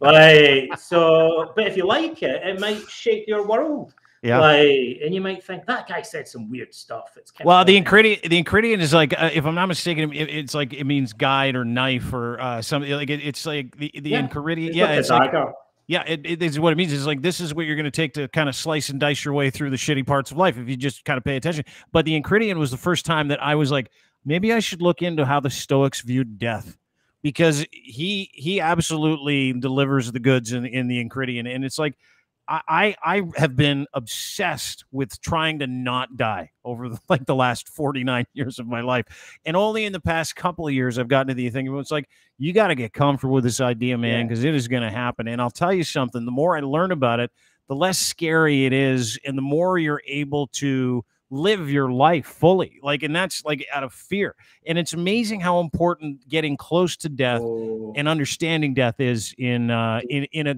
life well lived, but specifically in Stoic philosophy. Do you know who you sound like? Epictetus. Seneca. Seneca? This time. You sound like Seneca now. It's not my favorite Stoic. Seneca said, I know, he's not the coolest Stoic, but he did say some cool things. He said to learn how to die is to unlearn how to be a slave. And what he means is that coming to terms with your own mortality is the key to freeing yourself from a lot of other fears in life. We have to overcome our fear of death because it's going to happen whether we like it or not. Yeah. Like, it's inescapable. It's the Stoics say it's a human given. It's a fact of life. You've got to come to terms with it and stop burying your head in the sand. You can't really live fully. Like, until he also says at one point, no man that's frightened of dying has ever done anything worth living for. There's another crazy thing that's in it, like hardcore thing that Seneca says. So the Stoics are good at saying these kind of extreme things. For sure, you have to overcome your fear of death. Like, it gets easier as you get older and everyone else starts dying. Like, or you have brushes with death. Like, most people, but I think by the time they've reached middle age, not everyone, but I think the majority of people, by the time they're middle age, have had at least 1 or 2 brushes with death, either because they were maybe in an accident or, you know, maybe they had some health problems or whatever, and they thought, maybe this is it, buddy. Yeah. You know, maybe my time's up. I've had 4 or 5, like, you know, when I was a kid. Like, and it only scares you after, right? Like, you're almost drowned a couple times, but you're only scared after you almost die. You're never scared while you're almost dying. You're only scared after you think about it. You think, I guess I should buck up my ideas now. Like, you think that was nearly it, right? And then you think, oh, do you know what I haven't done? I haven't watched all the episodes of Friends, or like, you know, like you think, no, screw that. Like, no one on their tombstone has ever had engraved, I wish I'd spent more time on YouTube, or, you know, I wish I'd spent more time watching Friends or something like that. So it snaps you out the trance. Boom, the Stoics thought the fear, like coming to terms with your own mortality is one of the few things that can snap us out of the fog, like snap us out the trance that we're all in. We're like sleepwalking around, like, and think this isn't what life is meant to be about. It's not meant to be just like earning money so that you can buy candy and go to the cinema and watch Thor: Love and Thunder and then come out of it and think it was rubbish. Like, it's a waste of time. Like, they've sold you a lemon. Like, that's all of this stuff is pointless. Like, and when you have a brush with death, sometimes it gives you that shake where you think, maybe I need to be doing something else. Maybe I need to decide like what I think is actually worth doing and not. Like, you know, maybe I need to kind of try and understand the world, or maybe I need to try and create something original. Like, those are the things that really count for something. Like, when you're lying on your deathbed or whatever, and you look back, you know, kind of think, oh, I'm glad I spent all those hours in the office, you know, pushing paper clips around or whatever it was I do. Like, you kind of think, I'm glad I wrote that book, or, you know, I'm glad that time that I kind of did some things that helped people or whatever. So, you know, coming to terms with your own mortality, the Stoics thought memento mori, like, remember that you must die, is this kind of key practice. Like, we should do, the Stoics thought we should do it every day. Seneca said that every night when he went to bed, before he closed his eyes, he was like closing his eyes, he was like, I might not wake up tomorrow, he would say to himself, in order to just kind of cut. And every morning he'd wake up, like, he would say to himself, I might not make it to the end of the day. Like, and I mean, I can imagine that if you lived in Rome and you were part of Nero's court. Well, and the Antonine Plague and all the other stuff, the Athens Plague. Yeah, I mean, you know, but that's death was very different for ancient Romans and ancient Greeks, right? It's like, it's like very fact of life. And so I find there's a disconnect for a lot of people because, you know, mortality rates are so much better than they are. You're expected to live for a long period of time. Back then, like Marcus Aurelius had like 7 or 8 kids who passed away. And they don't do anything. Yeah. I mean, it was just like, that's how they needed to steel themselves to be able to get through the day. But I go back to the same thing. And through Stoicism and through some of these values, I've learned that, man, this is part of life. This is, you know, amor fati, right? These are the fates. This is, you're born, a 1 in 400 quadrillion chance of actually making it onto this planet as a life. And that is the importance of this life, but it's also expresses the importance of death and understanding it, because it is gonna happen no matter what. It's absolutely, you know, like the key, I think, and the Stoics put a lot of emphasis on it, coming to terms with our own mortality. They even that saying outside the Temple of Apollo, it says "Gnothai seauton," or "Know thyself." It's the most famous slogan of ancient philosophy. It's carved on a pillar outside the temple to Apollo at Delphi. Like, it became a slogan of ancient philosophy. Seneca says it means know that you're going to die, like know that you're mortal. It's a memento mori. He says to know yourself is to know that you're not an immortal, like to know that you're fragile, like transient. Marcus Aurelius goes further. He says this isn't the same body that your mother gave birth to, which is a weird thing to say, but it's true. Like he said, you've died. He says to himself, "I've died already loads of times." He goes, "The Marcus Aurelius that was a kid is dead. Like that was decades ago. Like Marcus Aurelius, the teenager, like the young Caesar, like that's dead. Like he's gone. Like Seneca said, you're dying every day. Like, but we don't do anything. Like more importantly, at a deeper level, we die every day because we walk around in a trance, and we're all talking no action. Like we waste our lives frittering away, just killing time." Like modern society is all about coming up with ways to anesthetize ourselves and kill time. Like we do drugs and alcohol. Like we have casual sex. Like we kind of wander around looking at tourist attractions. Like we stare at the TV and stuff like that. On Facebook, Twitter, just the sophist stuff. Sophists on CNN and Fox, like try telling us stuff that we actually all know is garbage, but like. I love it. I didn't realize how bad American news was and stuff like. And then I started scrolling through, and I was like, Don Lemon is aghast at this. And I thought, like, it's all like kind of clickbait stuff. Even the headlines are like, you know, this is all editorializing, kind of like, oh, shock, Tucker Carlson shocked, like horror. That like, I don't need them to be shocked on my behalf. Like, I thought, I'll decide. Like, it's not shocking. Like, none of it surprises me. Thanks very much. Like, you know, you don't need to be told. They're a bunch of drama queens. Like and I don't need them living rent free in my head. Thanks very much. You'd be crazy to invite these people into your head. Well, but we do, right? We do, because it's like we're attracted to, we've got this like weird animal mind where, you know, like someone tells us we're supposed to be aghast or shocked or something is insane. Yeah, exactly. Like, it said the world's on fire, apparently. Like, you know, but I hadn't noticed because I'm too busy, you know, just writing books and things like that. Like, so, you know, sometimes you're busy and you think, oh, I must have missed all this stuff. Yeah. Like, it's funny when you look back on it as well. I have a belief, Dean, that once you reach middle age, there's two types of people in this world. Oscar Wilde said there's two types of people in this world: the type of people that divide everybody into two types of people, and the type of people that don't. But I think sometimes it's useful to do a division. I think some people, when they reach middle age, like stop and look back and think, what have I learned? And then there's other people that just don't do that. Like, and one of the ways to gain some degree of wisdom is just looking back and thinking, do you remember all that? Do you remember the Millennium Bug? Do you remember all the other stuff that we lived through and all, like, you know, like all the, do you remember the Cold War? Like, and when you look back on it with the benefit of hindsight, a lot of the catastrophes seem like, yeah, I mean, I guess we could have all blown up, but it didn't happen though. Like, and do you remember all the time that people spent going on about it on TV? Yeah. Like, it reminds me of something, right? In therapy, we still haven't cracked the nut of worry. Like, worrying is one of the main components of psychopathology. And we know a lot about it. There's tons of really cool research on worry, but we still haven't completely broken the back of it. But we do know some good things about it. But one of the things we know is that if you get people to keep a diary of the stuff that they worry about, and then you're like, how much of it actually happened? Like, the vast majority of things, of course, that people worry about never happen. So either they never happen, or they do happen, but they're not as bad as they thought they were going to be, or they do happen, but they're more able to deal with it, cope and get through it than they thought they would be. So worry consists of catastrophizing, which is overestimating the severity and probability of a threat and underestimating your coping ability. Something awful is going to happen, and I don't know what to do about it, is what people say when they're worrying over and over and over again. But when you look at the amount of time that people... So if I say to clients, how much time did you spend yesterday worrying? They'll say, oh, all day. Fuck, the whole day, dude. I was up all night. I couldn't get to sleep.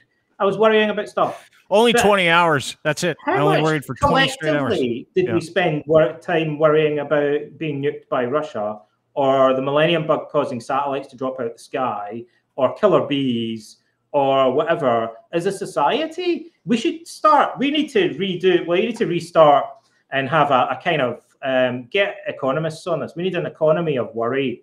Like, I think we're investing too much time in worry. How do you monetize worry in 2022? That's like Jeff Bezos' next thing. We should monetize it. Like, we should say to people, you have to pay. If you want, like, you know, a swear box or whatever, we should say, if you're going to sit and worry about dumb stuff, Like, you have to pay like $1 for every like 10 minutes that you spend doing it, and then they'd stop. Yeah. Like, but it's a weird thing. I'll tell you, here's a deep dive, little bit of insider thing, one little last bit of wisdom. Because this is one of my area of expertise was treating anxiety disorders, believe it or not. And what the research shows us is basically one of the keys is that we have a very simplistic idea of emotion as society. We have what psychologists sometimes call a lump theory of emotion. So people go, I have anxiety. It's just like a feeling. But actually, anxiety consists of different components. It's like a cake, which is made from many ingredients. So there's voluntary aspects of anxiety. There's involuntary aspects. There's cognitive, behavioral, affective parts of it. Like, it's a complex thing. But when we realize it's complicated, like a watch mechanism, we can break it. Like, worry is fragile, and we want to break it because it's like an evil story we tell ourselves. It's like we tell ourselves a horror story about the future when we worry. It's a life stealer. Worry is a life evil stealer. Self-hypnosis, buddy. It's like evil self-hypnosis that we do on ourselves. It wastes a lot of time, right? But one of the things that people don't realize is that we have parts of worrying. The cognitive process of worrying is actually voluntary, right? It's called what we call strategic cognition. It's under voluntary control. And the clue is that worrying involves like a string of sentences. Like, it's like a story, a narrative that you tell yourself. If it takes place over time, you can interrupt it. Right? That means you can break it. It's under voluntary control. So the reason I'm emphasizing that is in clinical practice and in research, we know that people who have pathological worrying, that people that are diagnosed as having what we call generalized anxiety disorder or GAD, right? Those people tend, if you say to them from 0 to 100%, how strongly do you agree with the statement, worry is uncontrollable? They'll say 100%. Like, my worry is uncontrollable. And you go, that's weird. Because worry is actually a voluntary cognitive process, like, from everything that we know about it. So people massively underestimate how much voluntary control they have over the activity of worrying. And usually in therapy, we have to do a bunch of things to help them realize that they can take control over worry, and the strategies that they could maybe use to control it. But the core of it is that they assume that it's under control, that it's uncontrollable. They go, my worry's out of control. But you're doing it to yourself. It's actually some parts of emotion that are involuntary, right? Like, panic attacks are involuntary. But worrying as a process is something you could just, it's like you're punching yourself in the face repeatedly. You could stop doing it, right? But people don't believe they can stop doing it, and they don't quite understand how they would stop doing it. They usually need a little bit of coaching or training. But that's how messed up we are. We don't know. We're very confused.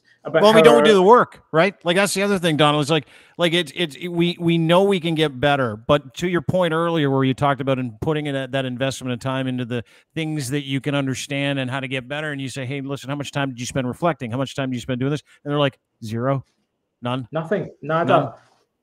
It's true. Like, these are the things that really kind of hit home with people. Just kind of the realization that there are huge gaps. Like, and they're not really, I come back to, we mentioned anger earlier.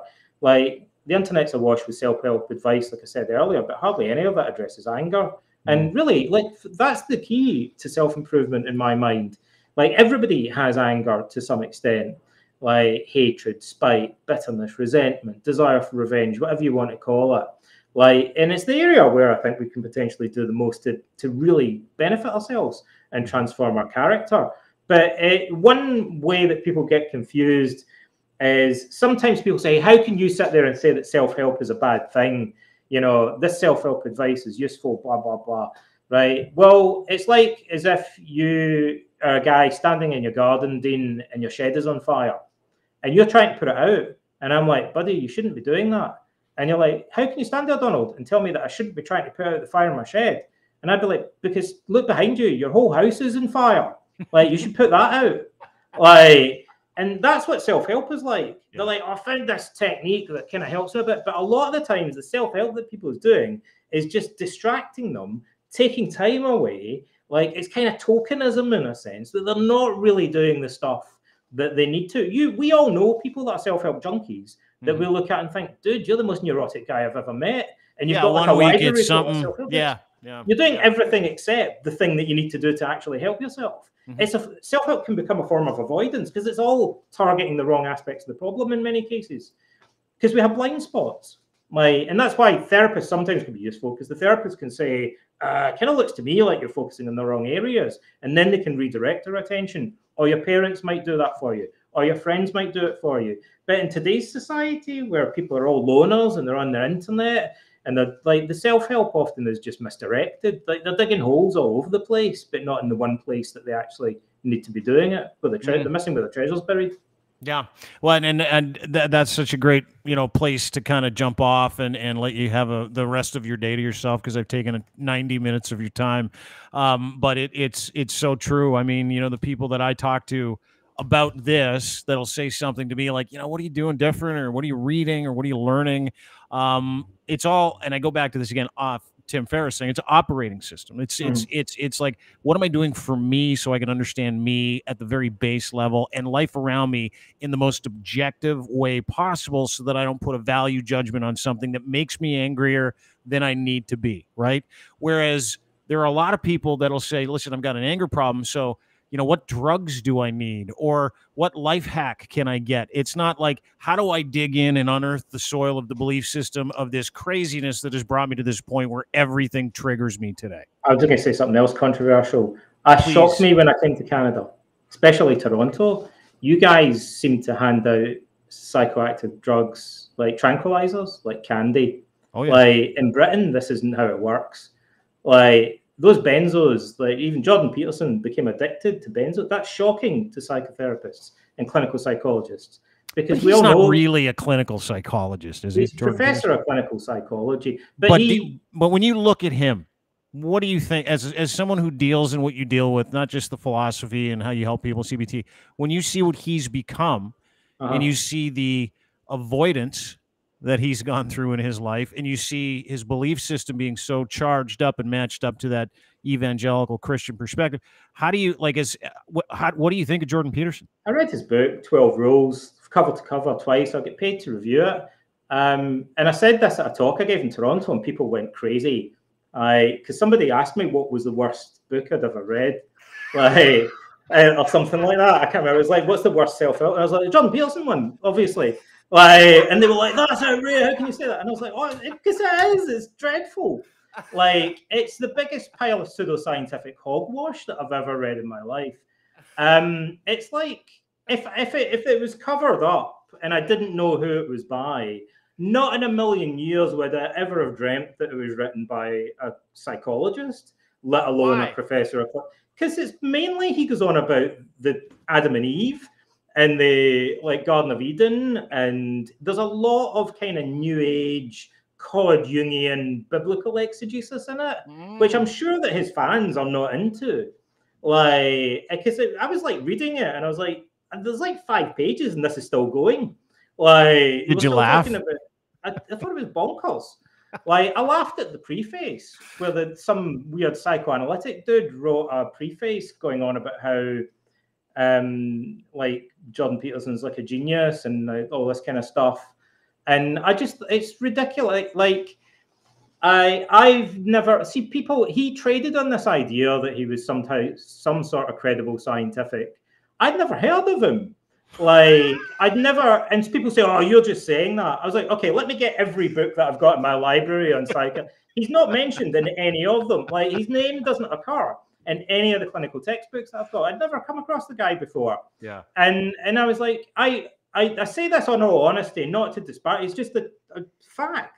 Like, if I didn't see the cover of that book and I read it, I would assume, apart from maybe 1 or 2 references, I would have assumed it was written in 1970. Roughly, right? Like, which is a long ass time ago now. Yeah, like, just like how colonial and misogynistic the whole thing was, or was it the fact that one of the rules to having a great life is cleaning up your room, and the other one was about petting cats? It was this all the kind of Cod Jungian stuff, and it's super weird that he never really mentions Jung, because it's all Jungian stuff. Yeah. Like, and then the kind of weird pseudoscience stuff that you wouldn't get away with normally now in talking to psychologists, and the complete absence of any reference whatsoever to not only to CBT, but to any evidence-based form of modern psychotherapy. I'd be like, when was this written? Like, and there's no way this was written by a clinical psychologist. There's no clinical psychology in it. Like, he says stuff about lobsters and stuff like that, which is like, and then his fans are like, oh, that's like science. It's not. Like, it's pseudoscience. It's masquerading as science, but it's absurd. Like, a first-year undergraduate student would be torn like a strip off them for writing something like that. It's absurd. What's his reputation in psychology circles? Like, obviously, you're one of the heavy hitters. He's a buffoon. Like, I've never met a single clinical psychologist or psychotherapist that would uses or recommends it. Not one ever. Like, if he believes that walking with your back up, right? Let me tell you a little, so at the beginning of that book, so he's got all this kind of advice in it that he makes it seem like it's evidence-based, but there are no clinical trials supporting any of it, right? And he's never presented any of it at kind of psychotherapy conferences, as far as I'm aware, because the audience would just be like, where's the evidence for that? And they'd tear it apart. But he never exposes himself to that kind of peer review or critique, because people would just tear it apart. The stuff he says is nonsensical and completely flies in the face of everything that we do know about psychotherapy. It's hard, when it's hard to critique something because it's so ridiculous. Yeah. You just want to go, this is just a dumpster fire. Well, dude, while we're sitting here talking about how much of a dumpster fire he is, which, by the way, is the best part. I've loved every second of this, but the fact that you get into this, because someone said to me the other day, hey, are you supposed to be making fun of Jordan Peterson? Because I had Stoicism in my bio. I'm like, pretty sure Marcus would be cool with it. But anyway, everything he says is the opposite of Stoicism. The Stoics would think it's ridiculous. I said the other day we should tattoo him. I'd like to hope we should hold him down and tattoo on his forehead. It's not things that upset us, but our opinions about them. And then all of his fans would be reminded of that simple psychological fact. Whenever he's going on about how it's natural for young men to be violently enraged if they ask someone out on a date and they turn them down, that's normal, and it's kind of got to do with societies, rather than that's not normal. That's a product of your attitudes and opinions and stuff like that, because we know emotions are cognitively mediated. It's got nothing to do with chaos and order and this weird theory that you have about it's got to do with your beliefs and your values and stuff with a ton of research on anger. None of this kind of squares with it. But yeah, I'll tell you another thing. The first thing I noticed is this stuff about, he says you've got to walk up straight, right? And I don't know where to even begin with this. I would think it's common sense, having worked with 15-year-olds in rough schools, right, that got bullied and beaten up or were bullied. If you say to a kid, what you should do is look people in the eye. This is his advice. This is the advice of someone who's never been in a fight, right? What you should do is stand up straight and look them dead in the eye, and then they'll think you're some sort of alpha lobster. No, they're going to kick your head in, right? That's crazy. They're not going to think you're an alpha lobster or whatever. You stand up straight and look people in the eye, that'll be a provocation and they'll beat the crap out of you. Sure. It's terrible advice. But also, more fundamentally, he says this is a treatment. He says this is a strategy that works for social anxiety. So that's my specialist area, right? I mainly specialize in treating social anxiety disorder. What he says is absurd, because we know that we have a 75% success rate, by the way, in treating social anxiety disorders across. With CBT, with proper CBT, not Jordan Peterson certified CBT. It bears no resemblance to what he says. Yeah, right. No. So we already we were almost there. We've got, and the success rate actually now we believe is a bit higher. So we're pretty much cracking it. How do we do that? Right. We do it in part. Now we know that a focus of attention is key to social anxiety. So of course, people with social anxiety say that they feel like the spotlight's on them. They feel very self-conscious. There's an above 0.9 correlation between measures of social anxiety and measures of self-focused attention. That's gold dust, right? They're virtually the same thing, right? So we know social anxious people have highly heightened self-consciousness. Now we know from clinical trials using attentional retraining that when people are socially anxious, they tend to put too much attention on their body. So they'll think about their breathing. They'll be thinking about whether they're blushing and what their face looks like. They'll be imagining what they look like to the audience. They'll be listening to the sound of their own voice. Whereas in a normal conversation, you're just looking at the person you're talking to and maybe kind of looking around the room casually or whatever. You're kind of thinking about the topic, but you're not usually focusing that much attention on your own actions and appearance, right? That's in the unnatural. conversation. Yeah. Right. So what you tend to find is that self-focused attention has to be maintained by something.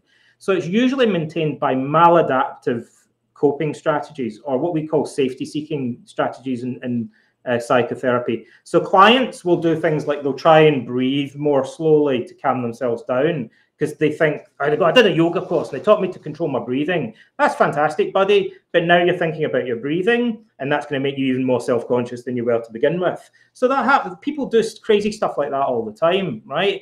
They'll mentally rehearse what they're about to say before they say it out loud, right? That's going to make you even more focused, like, on your own behavior. And so Peterson's advice that if you're socially anxious, you should stand up straight and look people in the eye more is like focus. Like, that's the sort of thing that clients say when they come into therapy. Like, that's exactly the sort of maladaptive coping strategy, like, that they pick up from bad self-help books. Like, and usually in cognitive therapy, the first thing you have to do is to say, yeah, maybe you want to try not doing that anymore. Like, we do what's called abandoning safety-seeking behaviors in the initial assessment in therapy. So we'll try and identify things that clients are doing, and often they're kind of like quack self-help techniques, and we have to get them to stop doing that stuff, like, and then just train them to act more naturally. Like, so we train them to focus more on the audience. We'll say, look at the audience and try and figure out how many people in the audience have got blue eyes. Like, or try and broaden your attention to pay attention to as many different people as you can at once. And so we'll play them audio recordings that get them to retrain their attention, and we know that works. And it's the opposite of Jordan Peterson's advice. I would have thought that this is a dude that's never worked with bullied kids or people who are socially anxious. But at the very least, even if he's got this amazing radical insight, like, I think, where's the evidence that this is based on? Or where's the kind of clinical material, or like anything? Like, or come and present that at a conference, and then all the psychologists in the room will be like, how is this a good idea? Like, surely that's just a safety-seeking behavior. Like, you're going to make them even more self-focused if they do that, and it's going to make their social anxiety worse, is it not? Like, and then he'd have to answer that criticism. But he doesn't. What he's done now is he's not even on Twitter anymore. So it's kind of like this extreme narcissism where he just pumps out this pseudoscientific hogwash, and he's now like pulled up his skirts and flounced off so that even if people disagree with him and call him out on his BS, he doesn't even want to listen to it anymore. So he's created this weird narcissistic bubble that he exists in, where he just says stuff that's kind of completely contrary to what we do in modern psychotherapy, and would seem, to all intents and purposes, is like really bad self-help advice. It's contrary to being a good human being. Like, you know, what he said about Elliot Page last week. I've got the video. I don't want to waste your time with it, but what he said about Elliot Page, going off about, and it's like, it's using hatred as a motivator, which is the dumbest shit I've ever seen in my life. It's like, it's antithetical to everything in Stoicism, in cognitive behavioral therapy. It's antithetical to living a good life. It's antithetical to having good character. And I go back to this all the time, and Ryan said it the other day again, I thought it was brilliant. What's bad for the hive is bad for the bee. I mean, he's kicking the hive, he's kicking the hive, he's kicking the hive. But really what he's doing is he's forcing himself into himself again, which is why he was, you know, addicted to benzos, and he had to spend like 3 months in some Russian meat sweat hospital. I spoke to a psychiatrist the other week, and he was like the same as me. Like, you know, everyone I know that works in mental health is, how do you get addicted to benzos? Like, and he said, I don't know if this is true, but someone told me his reasoning was, he said that he didn't know that they were addictive or something. I hope that's not true. Like, he must have known they were addictive. Like, that's insane. Like, but it's really weird, like, because any therapist or clinician would know that benzos are highly addictive. They're not really good as a treatment for anxiety. We usually, in Britain, you're only meant to get a few of them at a time, like, because they don't really help with anxiety. They just mask the symptoms temporarily. They don't help depression. Like, they're tranquilizers. They're an anti-anxiety drug mainly. I mean, if you've got depression, you might have anxiety as well, and then it can help a bit. But they're drugs we generally, like, you know, discourage people from taking except in extreme circumstances. And he must have known that. So it's very odd. I mean, but everything he says is just very, very strange, it seems to me. And he's an expert. So he's not even he says nothing about evidence-based psychotherapy somehow in his books. He's not an expert on psychotherapy, but now he's an expert on climate change and the war in Ukraine and, you know, everything apparently. Yeah, crypto. He's way outside his sphere of expertise. I'll say the other things that puzzle me about this dude are like, he said there's no such thing as Islamophobia. And then he kind of flirted with the alt-right. He got funding from like the alt-right. And he said he got a photograph of himself next to a guy posing who has a t-shirt on saying there's no such thing as Islamophobia, right? The problem with doing stuff like, if you're going to put yourself out in public and kind of wrestle with contentious political issues, he's entitled to say stuff like that. But what happens if his next client is a Muslim kid that's been bullied at school or something like that? Like, you have to be careful what you say, because then in the consulting room, it kind of comes back and bites you. Like, any therapist would say, that's it. Some of this seems like strange stuff to say. Like, and suppose also the stuff about gender, like if he has a client, like who's experiencing gender dysphoria, like are they going to see all the stuff that he's been saying on YouTube, and how is that going to affect the relationship?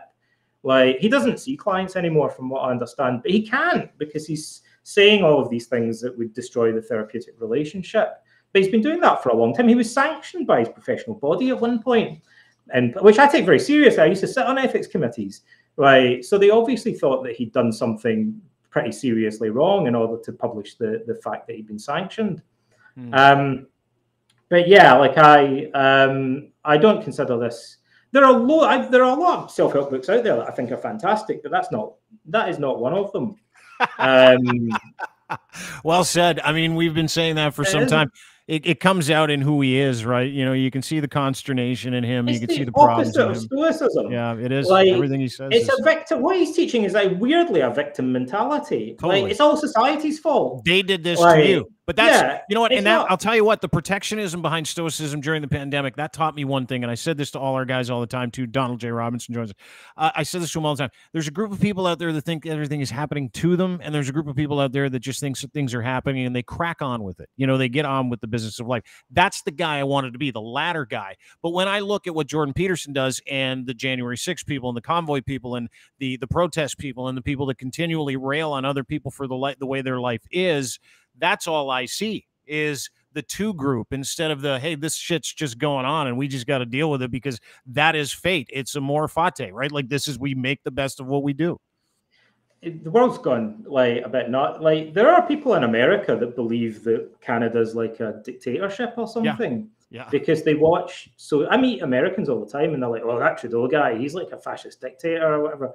I'm like, well, I mean, like, I don't necessarily agree with all his politics, but it's terrible in Canada. You don't have any freedoms and stuff. I'm like, it's pretty similar to America, to be honest. It's not like we're living in Stalinist Russia or something like that. But they think it is like that because that's what they've got from something that they've been watching on YouTube. Like, I don't know if it's Tucker Carlson or if it's like Joe Rogan or like whoever it is that they've watched, but somewhere from like the media or social media, they've got this like completely, it reminds me of, there was a time when somebody on Fox News said that large parts of London were under Sharia law. I don't know if you remember that. Like, and the host on Fox was like agreeing with them. And there's one of the few times that Fox had to publish it, like they had to have a retraction on air because people in Britain were just rolling about laughing. They were like, so you guys believe, you have this mental outlook, you think Britain is basically like this Muslim state now and it's under Sharia law. Like, that's not true. Like, it bears no resemblance to reality. But people that live in a country and consume this media and never travel and go to other countries. But I had no idea that that would happen with Canada. Canada is like a hop, skip and a jump across the border. You can see it out the window. Like, you can, like, I was in Detroit before, it's just across the river. Like, but there's people in the States that could throw a stone and hit Canada and think that it's like Stalinist Russia or something because they've got this idea of the internet somewhere. It's really weird. Like, but that's how distorted reality has become. Yeah, objective, subjective, right? I mean, it's what people see and what they see and what they hear, and we live in that age. I mean, we've always lived in that age. We've lived in a time when, influence is more important than accountability, and so people will do what they have to do, and it shapes minds and it poisons minds. And there are influencers and people out there that lead that charge as well. But listen, I want to thank you for being on the show, Donald. Pleasure. And really, I mean, thank you for the work that you've done. Thank God, by the way, history has come to your doorstep, because it's a pretty incredible story is how, and I would encourage everybody to pick up anything that Donald's written, including this book. It's called Verissimus, and it's the Stoic Philosophy of Marcus Aurelius. Really cool, because it's not just like, obviously an illustrated graphic novel in terms of Marcus Aurelius's life and the values of Stoicism, but it's also got some really great explainers in the back end and in the front end, in the preface as well, like in the appendix. It's a great little explainer at the end of it. It's a few pages where you can kind of go, what did that mean? How do I apply that to my life? Because this is about works. It's about turning the philosophy of these people that used it to manage their lives into works to manage our own lives today, so that we can get on with the business of doing and being and experiencing what we have left on this planet, because it's coming for all of us, going back to the original thing. But go and pick up this book. It's available tomorrow, I think, pretty much anywhere. It comes out tomorrow. Is that correct, Donald? Yeah, you can order it from any bookshop, like anywhere online. I think what we're basically saying here, Dean, is the ancient Greek philosophy. It's the future. Huh? 2,000 years ago. It's the future. We are saying it. And Donald, listen, thank you for your work. Thank you for your help. Thank you for making so much time for me today.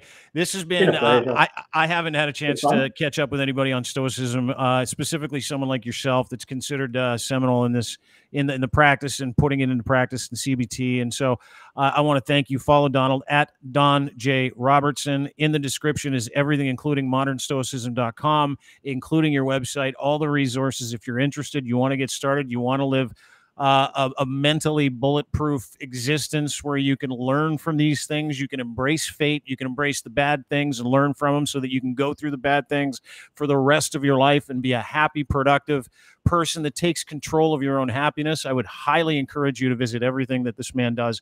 Thanks, Donald. Really appreciate you being here. Likewise, it's been a pleasure. Thanks, everyone. Thanks so much. Take care. Donald J. Robertson, ladies and gentlemen. He is a Stoic author. And he's also a cognitive behavioral therapist, psychotherapist, as a matter of fact. And that was a trip for me. Holy moly. Dude. Was that heavy, boys? That was great. Was that like, awesome? That was awesome. actually really fun to listen to. Yeah. His voice I could listen to for hours, though. He's from, dude, Toronto connection there, too. Ryan Lindley joins us from the Sheeple Shepherd podcast, Sheep King JB, from at Sheep King JB, wherever you get Sheep King JB, including TikTok, Twitter, etc. Yeah, that was like, so that was weird for me, because I'm never nervous to do these things. Like, I'm never nervous to do these podcasts. I'm never nervous to go on. But when you are like, that dude is a giant in the industry of cognitive behavioral therapy worldwide. He's a giant in the popularization and the use of Stoicism in your life, writing Stoicism. He's a giant in history. He is one of the best human beings that I know, that has the ability to be able to take all that ancient wisdom and boil it down into something that is so easily understandable, that acts as an operating system for your life. And I can't stress enough, like, dude, I stopped drinking 5 years ago in August.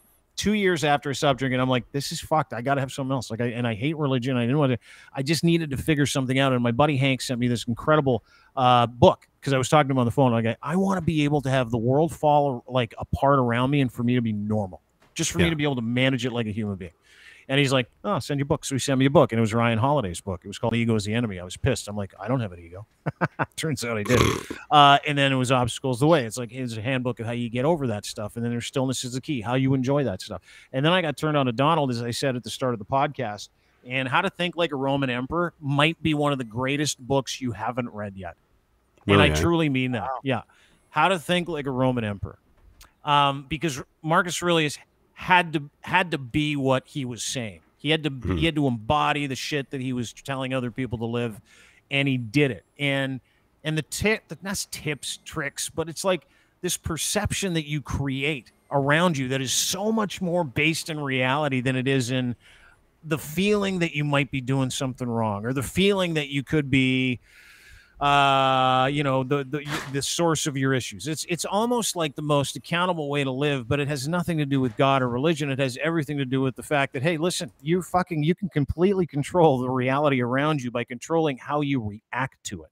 And it's this fucking journey that has been so incredible to me that it has changed almost every part of my life. So having him on was incredible. So I appreciate you the way. Sorry, boys. No, are you kidding? That was good to watch. Like, it was fun to actually like listen to, and like JB said, he's like somebody I would listen to that guy for days on end talk. That, you know, that accent and those smarts. What's that? Sorry, I like the Jordan Peterson slander at the end. That was oh my great. god, that was my favorite. That's yes, chef's kiss. I know. I could sit here all day and slander that man, but that's in a Scottish accent. It just feels so much better. Oh. I had no idea he was going to...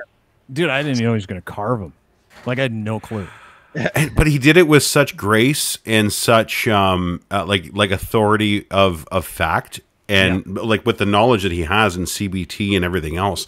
You can't refute what he just said about Jordan. Like, he literally took him out at the knees, put him on a shelf, and said, "Don't pay attention to this." And that was amazing. Like, I want to buy him a beer. I don't know where he is. Let me buy you lunch, something. Yeah. Coolest dude ever. Yeah, his name's Don.J.Robertson. Nice. The book is called Verissimus. You can go get it. There's the actual, it's a graphic novel. It's so cool, too, because it goes through a whole bunch of shit, and it's pretty gross. There's some gross shit in there. Yeah, it's like watching 300, but it's like a cartoon, and it's like an introduction to Stoic philosophy, which has nothing to do with you being a wiener, by the way. In fact, the opposite. Stoics were alpha males, and I believe they are to this day. That's true alphas, not the ones that yell at me on Twitter that I'm not an alpha male. That's right. Like, dude, they would consider beta you an cuck. alpha male. Yeah, instead of a beta cuck. I don't even know what a beta cuck is. I don't know. I'm a Zeta at this point. I don't know what they're calling me anymore. Like, it's just I'm going through the whole Greek alphabet towards insult. Show us your Omega face. Yeah. Was Peterson trending while we were on? I think he might have. Always trending because he says something stupid and it gets retweeted by the troll farm somewhere in the world, and he's trending. Like, it's yeah. I don't know. JB and I were having a conversation in the background while you were on the show, and I said, you realize that this interview has been almost 2 hours, but every clip for this show is coming from the last 10 minutes of that interview. I get it. I would too. I would clip like the last 10 minutes of that and just put it up raw. Like, want to see somebody get decimated? It was elegantly eviscerated. Like, I've never seen somebody disemboweled with such grace. And but it was like you could, like, even the person being murdered should be like, "Thank you. That was very sweet and nice." I'll show the way you did that. Thank you. Like, well, such a that was everything that everybody has been saying about Peterson for a long period of time. I mean, the first hour and a half was about how to live a better life and the importance of making good decisions, and the importance of getting a good life philosophy and value propositions and all that stuff. Battling anxiety, depression with literally objective thought, which I think is so important for people to hear. The last 20 minutes was like, which is what I loved about him, because like I take my cues in Stoicism from people like him. Like, how are you acting on social media as a Stoic or someone that embodies the philosophy of a better life? And to watch him go, what the fuck is going on with Jordan Peterson? That guy's insane. I was like, oh my God. I love this guy so much. But like, it literally, that's why I'm so triggered by it, is because the life I try to live and the things that I try to do on this planet are in direct contradiction to the way Jordan Peterson is. And the dude's got like 6 million followers on YouTube. I mean, like, it is none of it is based in science or reality of cognitive behavioral therapy or psychotherapy. Like, none of it. Jordan Peterson is you just heard it there, folks, from one of the world's foremost psychoanalysts, psychotherapists in cognitive behavioral therapy. Jordan Peterson is a joke. He is considered an international professional joke. Well, and it was like he talked about Freud, about how Freud only saw 6 patients. Jordan Peterson didn't see them. He does the theory, and then he puts his own bullshit inside the theory, right? He doesn't even see people? No, I don't believe so. I believe you just. I think you either do or you teach, and that's all he does is teach, right? So, I actually had a question. You bring up a good point about this, because like I was really into the interview. Like I was listening to it the entire time, and my question is how do you? I wish he was here. How do you go about with like somebody, like say somebody like a marginalized person in the world, like a black person or a woman now, because they're apparently marginalized again, and minorities, like where you're constantly being beaten down and the world is just shitting all over you. How do you go about with that stoic sense and that stoic like projection? How do you do that? Like how are you expected to do that when you there's got to be a primal search for fairness and I'm not saying equality, but that at least, hey, I can't just keep giving out good things and not receiving anything back. Like how do these people do this? Incorrect. Great question. Thanks for asking. That's my biggest concern. That's my biggest struggle. Yeah. It's about you. We struggle with it here. Yeah. A lot. But it's about you, right? It is nothing to do with your circumstances. It's accepting your circumstances and making those circumstances as good as they can possibly be under all the circumstances that you have, because that's about you. It's not about what's unfair. It's about you. You're put in a situation where you are treated poorly. You have something taken away from you. Epictetus is a great example. He was born a slave. And in ancient Roman Greek times, you were born into slavery and you got out when you were 30. It was like coming of age as a slave. So Epictetus was purchased by this rich guy who was super abusive, and he used to beat him all the time. And one night, he's breaking his leg. He's like, I'm going to twist your leg till I break it. He says to Epictetus, he's like, if you do that, it's going to break. And he's like, I'm going to twist it anyway. I'm going to twist the shit out of it. Fuck you. And he's like, twisting. He goes, dude, if you do that, it'll break. Snap, it breaks. Not only was he not mad at him, not only did he not cry, Epictetus looked at him and he's like, I told you that would happen. And his entire goal after that, and he walked around with a limp for the rest of his life, was to make it about trying to learn to make that existence the best existence possible by going inside, being mentally free. And he used to say it all the time. Yes, I'm a slave, but I'm more free than anybody here because no one has control over how I think. And I am not fearful of death. I am not fearful of tomorrow. I'm not fearful of my circumstances.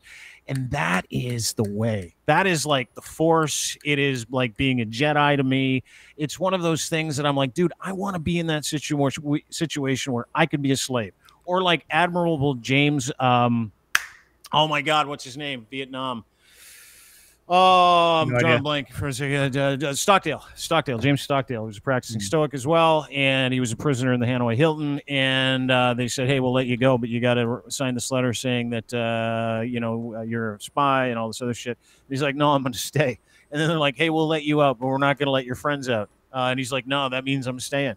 And he was abused and beat and tortured for 5 years.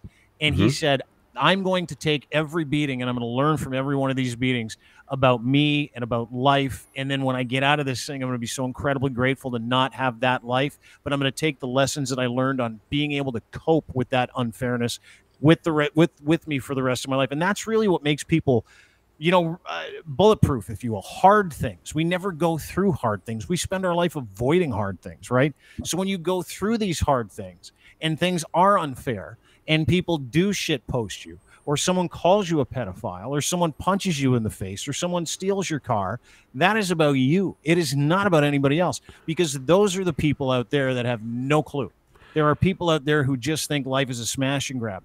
But if you truly want to live a really good life, it's about being of good character. And to be of good character, you have to learn how to go through hard things. And to have to learn to go through hard things, you have to be able to go through hard things. There's no other way around it. I get it. But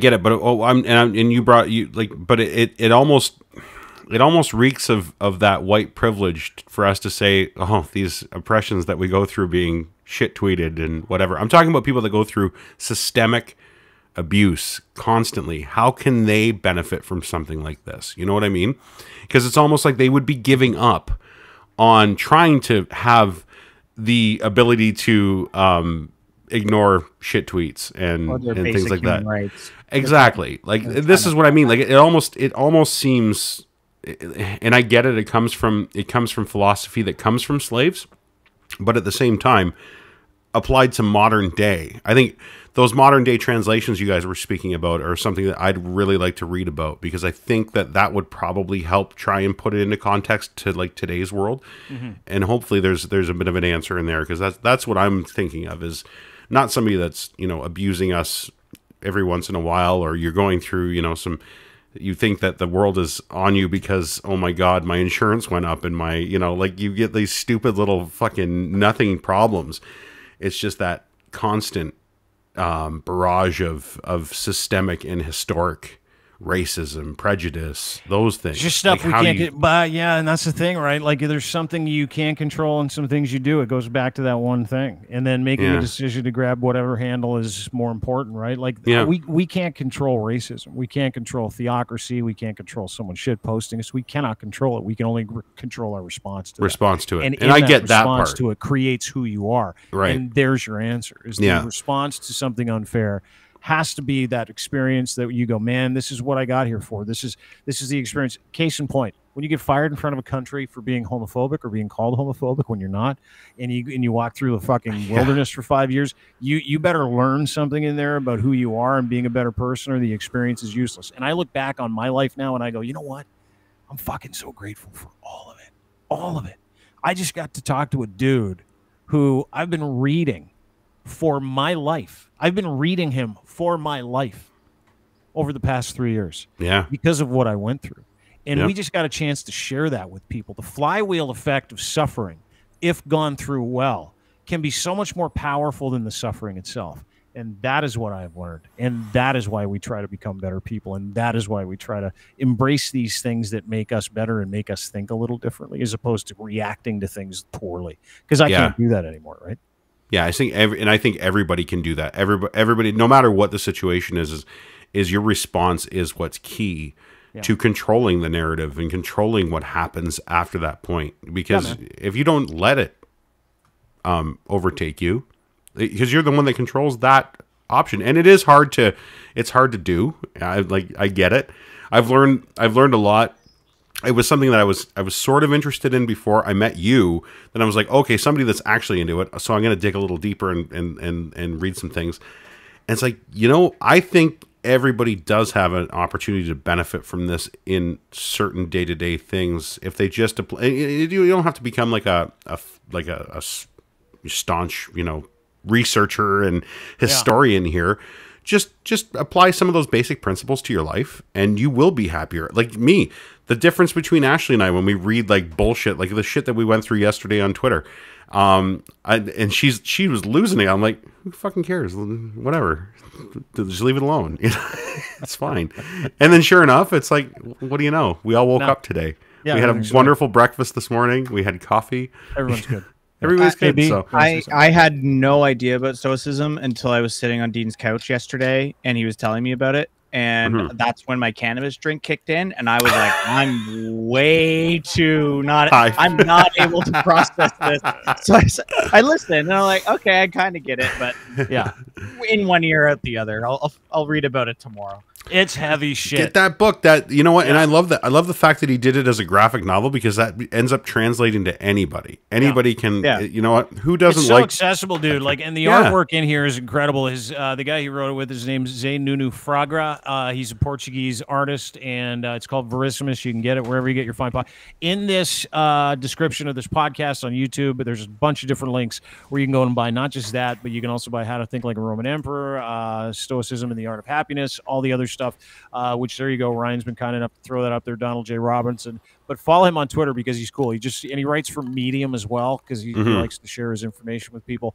But follow him on social as well. One of the things I did really to start, because I was fucking nervous to start that podcast, right? Because I knew this was going to be a long one too. I said, Dean's doing this for 9 hours. There's no way he's letting this guy go. I was fanboying. I was totally fanboying. It was great. That's why I didn't rush home. I'm like, okay, 4:15. Yeah, I wandered in the door at 4, got logged in. I'm like, Sorry. Well, as I'm fanboying, and I've got all my slides set up, right? Like I've got some stuff about Stoicism, like his modern Stoicism website, which, by the way, is incredible. If any of that touched you in any way, or you want to learn more, go to modernstoicism.com. No obligation, not religion. Go fuck yourself. That's how I think about it. But I knew we were going to talk about Hunter Biden today. I saw what you did. I knew we were going to talk about Hunter Biden today. And the reason why we're talking about Hunter Biden is because some hackers got into his iPhone and his iCloud account, and it's like a fucking national emergency now because treasure trove. There's so much nudity, so much cocaine. And let me say this: Hunter Biden, hearing of this. He's got a decent wang on him. He's got a decent hammer. I saw a bunch of videos of him running around naked. But more importantly, just terrible photos. Anyway, and videos, like awful. We got a couple here I'll share with you. Hopefully we keep our YouTube account. No idea if we will or not. Yeah, careful. But I'm 5 minutes into the interview and I'm introducing him. I'm like, so here's your modern Stoicism website. And the first slide I bring up is this picture of Hunter Biden drilling some Russian model from behind. I'm like, oh my God. Oh my God. And messages with dad? What? Oh yeah, did you not hear? So anyway, my apologies to Don. He was really cool about it, though. He's like, don't worry about it. Yeah. Yeah, but the have you not seen any of the Hunter Biden shit yet? I've missed this. Completely missed my radar. Like, oh my God. Completely. So what happened? Like 4chan, some hackers on 4chan hacked his iPhone and his iCloud. They've always had it. They've had the data for a long time, and they've been, you know, the whole Hunter Biden laptop thing that we've heard since Biden was elected as president. So now, after the midterms, is when shit's starting to get dirty on both sides. Of course, we've seen the leaks coming from the Lincoln Project for the left, and then now 4chan, I guess there was whoever's controlling the deal over there. So my guess is it's got something to do with January 6th. And the January 6th hearing that's coming up tomorrow is supposed to be explosive. And now all of a sudden, what's his name? The guy that looks like Meatloaf that was advising the president. Steve Bannon. Steve Bannon. He's, I mean, Meatloaf today. Like if you were to dig Meatloaf up, if you were going to dig Meatloaf up, that's what he would look like, is Steve Bannon right now. And what... he said that, oh, I'll testify, that's fine, and Donald Trump has waived the invisible privilege that he didn't actually possess, or whatever. Yeah, but he didn't possess it in the first place, so nobody knows what he's talking about. But there's more explosive bombshelly stuff coming out tomorrow at 12:30. So all of a sudden, there's Hunter Biden's son. Or sorry, Hunter Biden, Joe Biden's son, pictures of him with hookers, videos of him weighing crack cocaine on a scale and arguing with a prostitute about how much crack is actually there. The guy's a mess, don't get me wrong. But it's not Joe Biden, you know, like nobody's going after Barron Trump to show you what a piece of shit kid that guy is. If he is, I don't know if he is, but it's that distraction thing, right? It's the left versus right, and they'll use anything. And sure, I was entertained by it. Like, good, you know, I'll look at whatever Hunter Biden mess of a life the guy leads. No problem. But it's not going to sway my opinion on what a person Joe Biden is. So I've never understood these. I've never understood these attacks. Like they don't make a whole lot of sense to me. It's just distraction. It's just yeah. They know tomorrow something bad's going to happen around Donald Trump, and it's like, get on it. Sorry, JB, what were you going to say? Well, I was just going to say it's almost like, you know, people with an ounce of intelligence can have different bandwidth for things. Like we can look at the Hunter Biden thing and go, all right, that's entertaining, but also go, oh, January 6th hearings are tomorrow. You can do two things. It's not like, oh, Hunter Biden focus 100% of our energy on that. Screw the January 6th stuff. Screw this, screw that. We got to focus on that. No, you can look at multiple things and talk about it, right? Like it just doesn't, but our side, if you want to call it our side, actually looks at it and says, okay, there's a lot of stuff going on. But especially with these QAnon nuts, they hyper focus on one particular thing and can't focus on anything else. And well, I think it's because there's nothing else. Like even the idea, and Lynn said it best, like this isn't Joe Biden. Like, he didn't get caught with a crack pipe. He didn't get caught weighing crack. By the way, there's a lot of crack on his phone. He loved Hunter Biden. Loved crack. This is a picture of him. Looks great. Smoking some crack in the shower. At least he's clean. This is a picture of him. These were some of the leaked pictures that were put out on Reddit. The ones that I can put up. Obviously, we're not going to put the ones of him dancing around with a huge hammer. That's a picture of him with one of the hookers. I won't. And the reason why I cropped it at the phone is because again, you can see his wiener.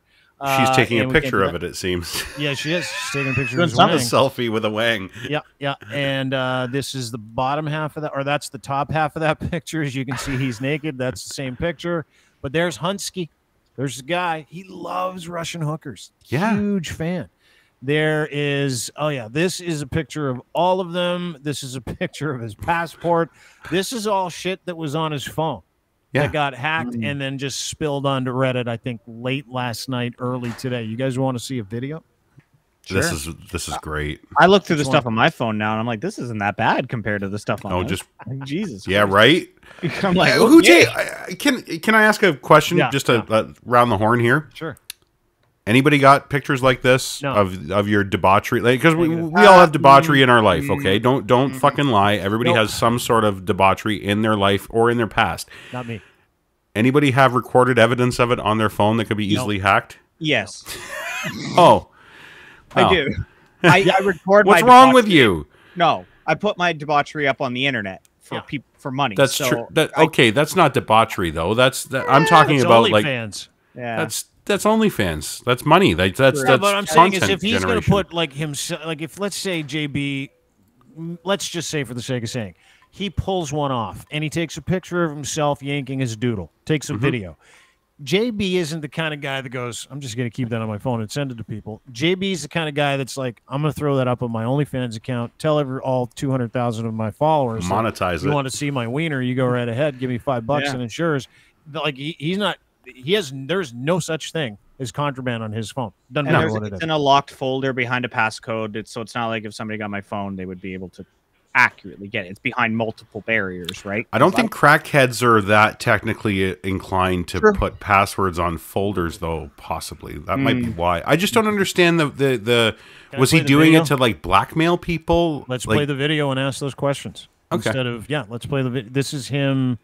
I think this is him. Yeah, okay. This is a good one. This is him. And it looks like he's in a fucking flop house. This is the president's son. I know. Looks like he's in literally a crack house, which makes sense because he seems to be buying crack in this video. But this is him weighing out the crack and making sure he gets his money's worth. Watch this. Here he is. Yeah. 20 grams.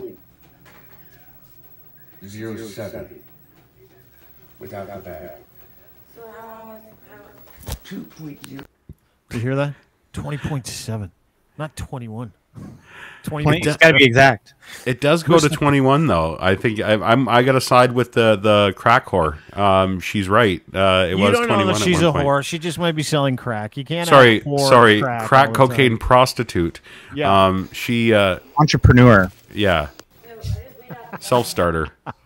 That's unbelievable. That's a lot of crack. That is it. I've never seen crack before this close, to be honest with you. There it is. There's the 21. Yeah. He's like 20.7. Where's the 0.3? I gave you $200. He's blowing on it. And he looks like shit in that video, too. This is the video of the screenshot someone took. This is pretty funny. It's him. Well, I don't know if it's funny, actually. I don't know if drug addiction's that funny anymore. No, it's not. It's not funny, but it's entertaining. That's for sure. This is him trying to light a crack pipe.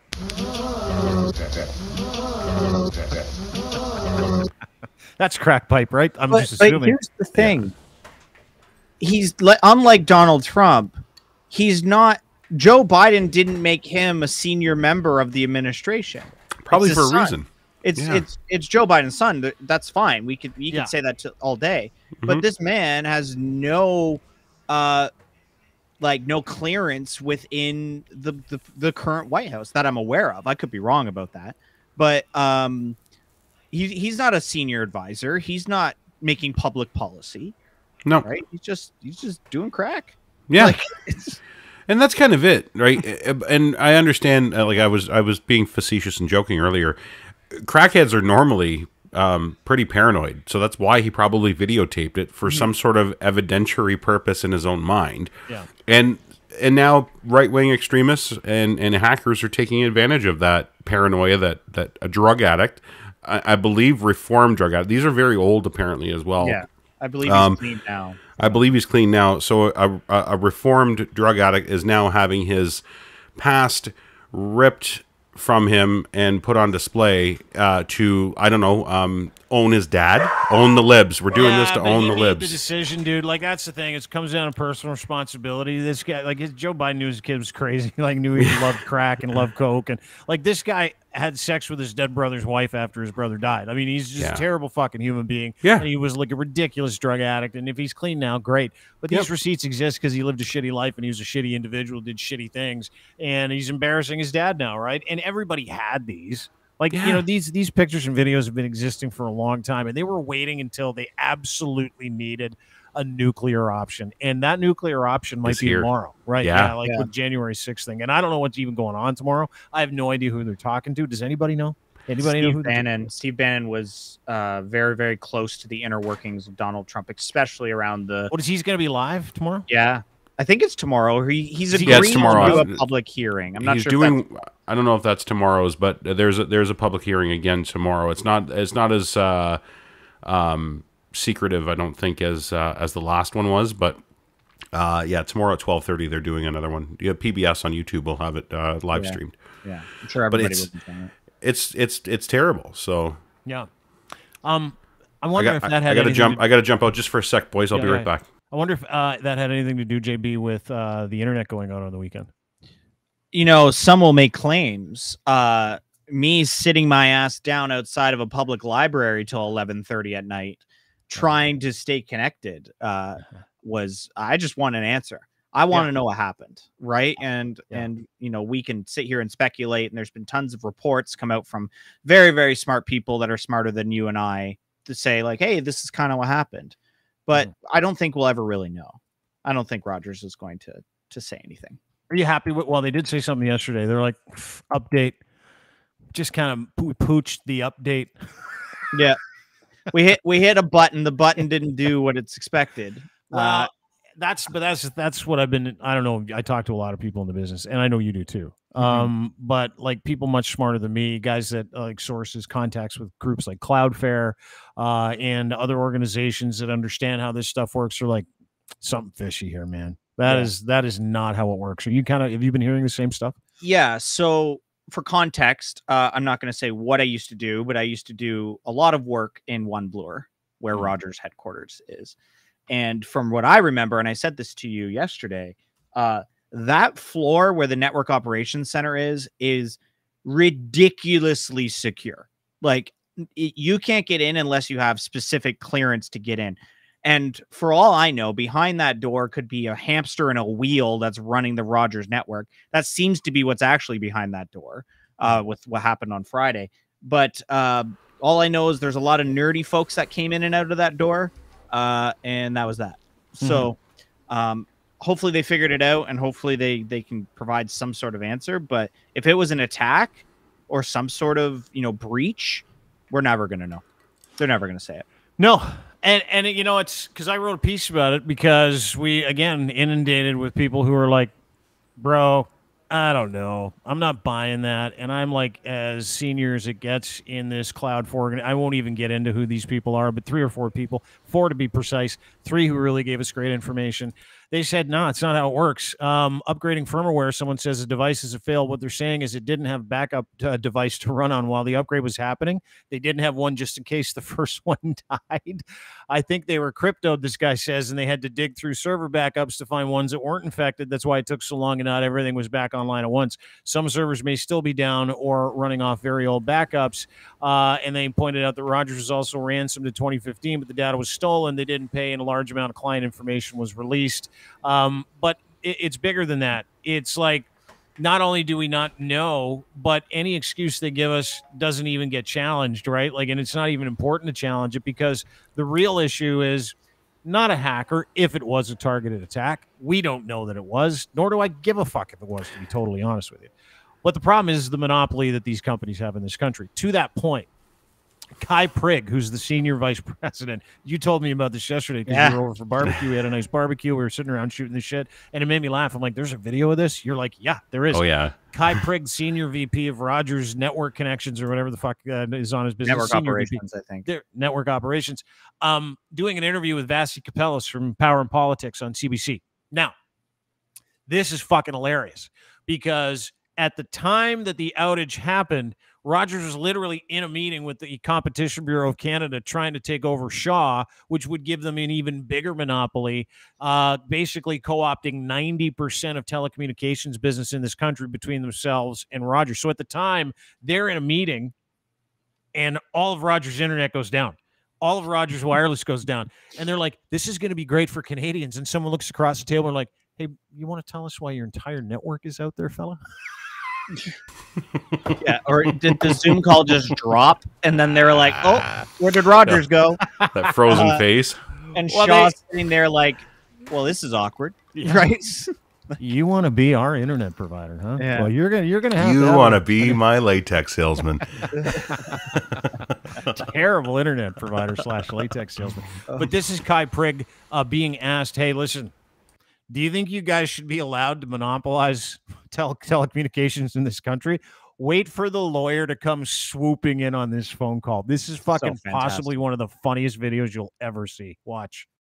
Your company is pitching a merger with Shaw that would further monopolize the market. How much responsibility does your company bear for the sheer number of Canadians who are affected by this? I can't get into discussions on the merger with Shaw. We're so focused on recovering the situation here, so I couldn't possibly comment on that. What about the degree to which the market is monopolized, though? That is something that your company has lobbied, for years. I can't talk about the monopolization in Canada right now. I'm focused on the recovery efforts, as you can imagine, right? So you're keeping me from the incident room. So yes, okay. I do understand that, sir. I'm just asking on behalf of Canadians. Thank you. You can hear the Teams messages in the back too. Yes. Like, get the fuck off. What are you doing? Shut up. Like, end this. Like, you can hear the panic. And the look on his face when they said it, like, he's like, looks like he got hit by a 2x4 in the back of the head. Just like pure shock. Like, this man's trying to fix a network that went down Canada wide.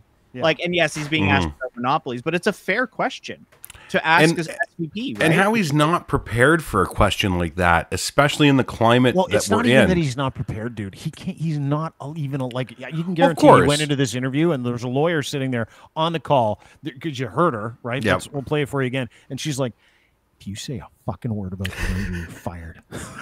So I've been. You'll be pulling quarters out of payphones. In Poughkeepsie, you fuck. I've been in calls with SVPs from Rogers before, right? Like either internal calls or even external calls with other organizations, right? I don't think I can count a single time where we had counsel on the call, like at all. Like we would be talking to vendors, we'd be talking to third parties. Counsel was never on that call.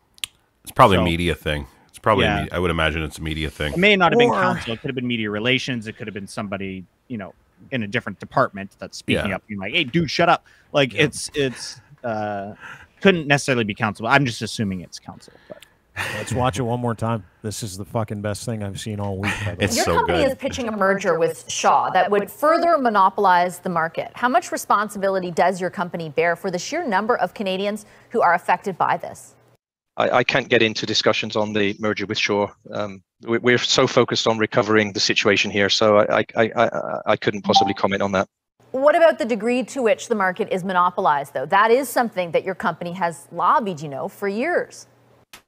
I can't talk about the monopolization in Canada right now. I'm focused on the recovery efforts, as you can imagine, right? So you're keeping me from the incident room. So yes, okay. I do understand that, sir. I'm just asking on behalf of Canadians. Thank you.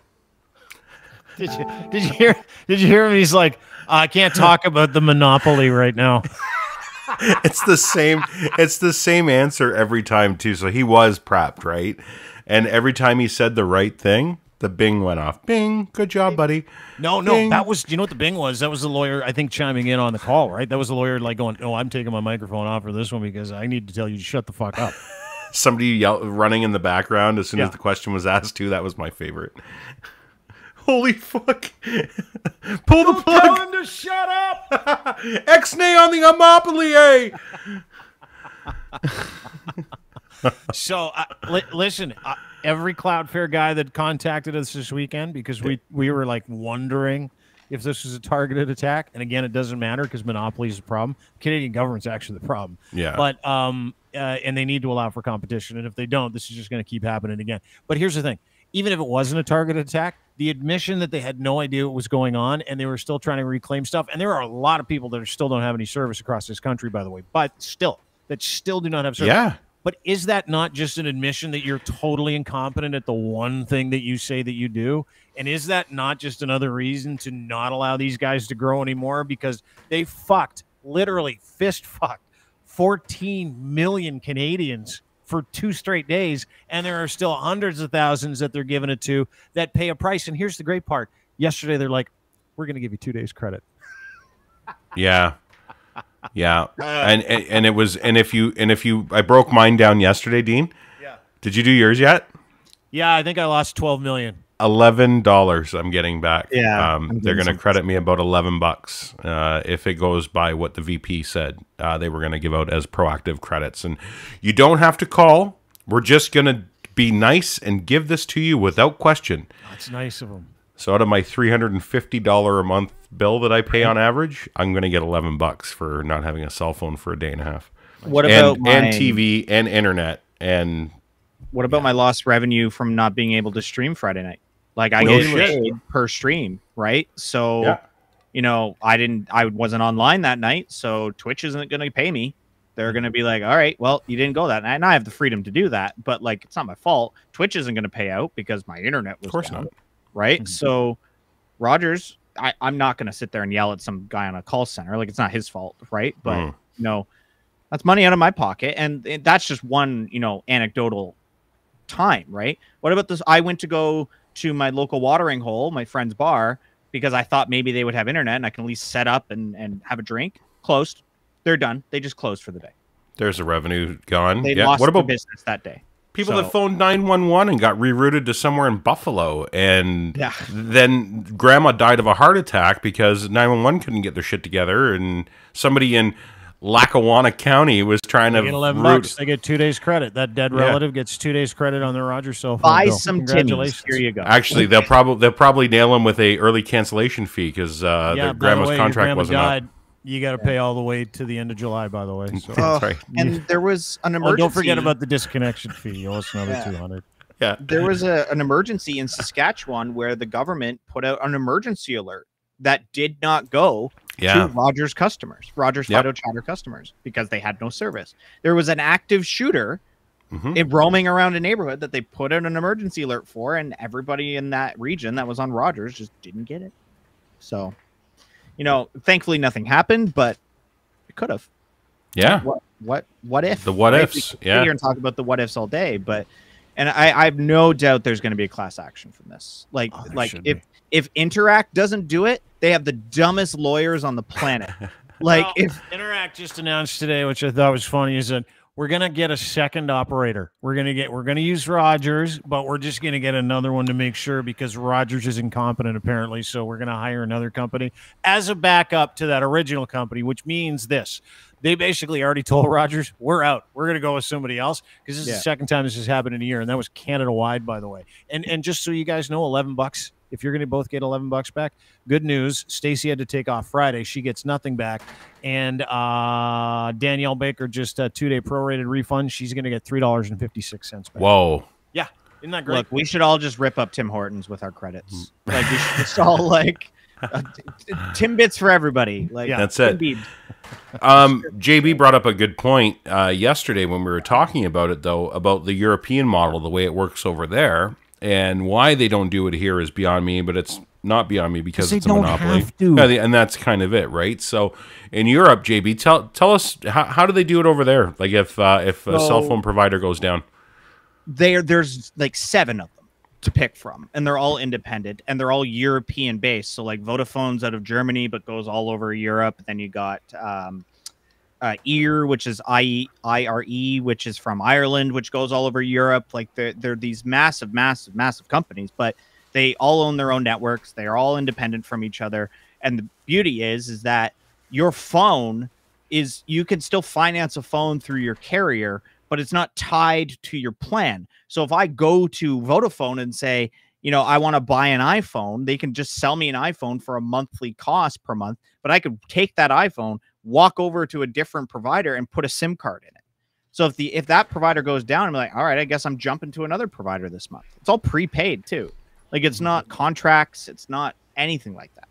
You're free. Yeah, so it's you're free to do whatever you want. You can just walk in. Hey, I'm gonna be to translate it here. I'm TELUS. Shit, TELUS isn't working.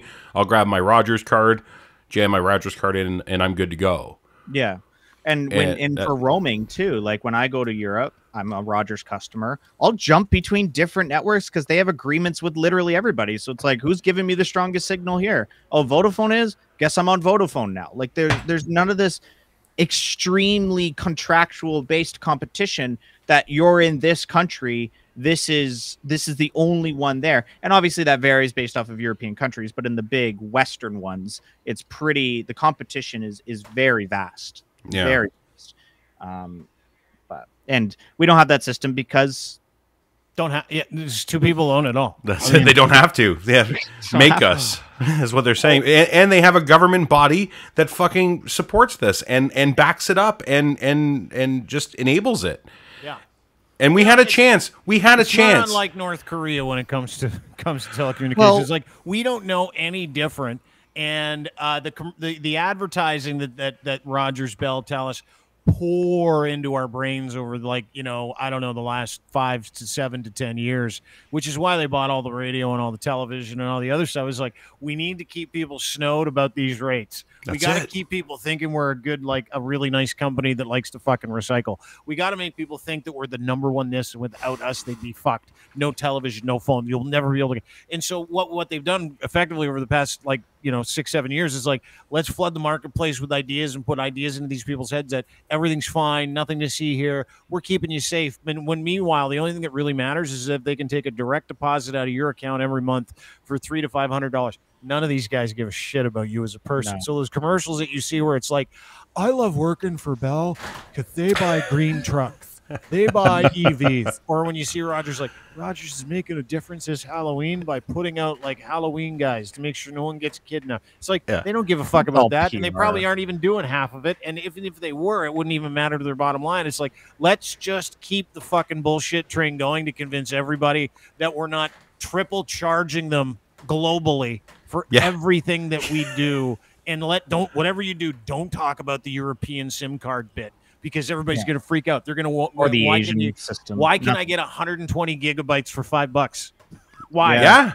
Right. Yeah. Even it's pretty bad when you look down south and you look at the United States that has way better plans and options than Canada. Like, when have we ever said that that's a thing? Yeah. We always do better than the United States, and this is we're lacking in the entire world. Like, we pay, I think it's the highest rates in the developed country, right? So, in the developed world. Our country pays the highest rates for those. To your point about the radio stations, they didn't buy these. Like, when people, and I know we rag on terrestrial radio a lot, but in the same breath, there's a reason for it. When you listen and you hear your favorite DJ that you used to love just disappear, and nobody fucking talks about it, nobody cares, and then they just put they just put like a pre-recorded thing, guys doing bits, like just garbage that we've played bits on here that are just absolute trash.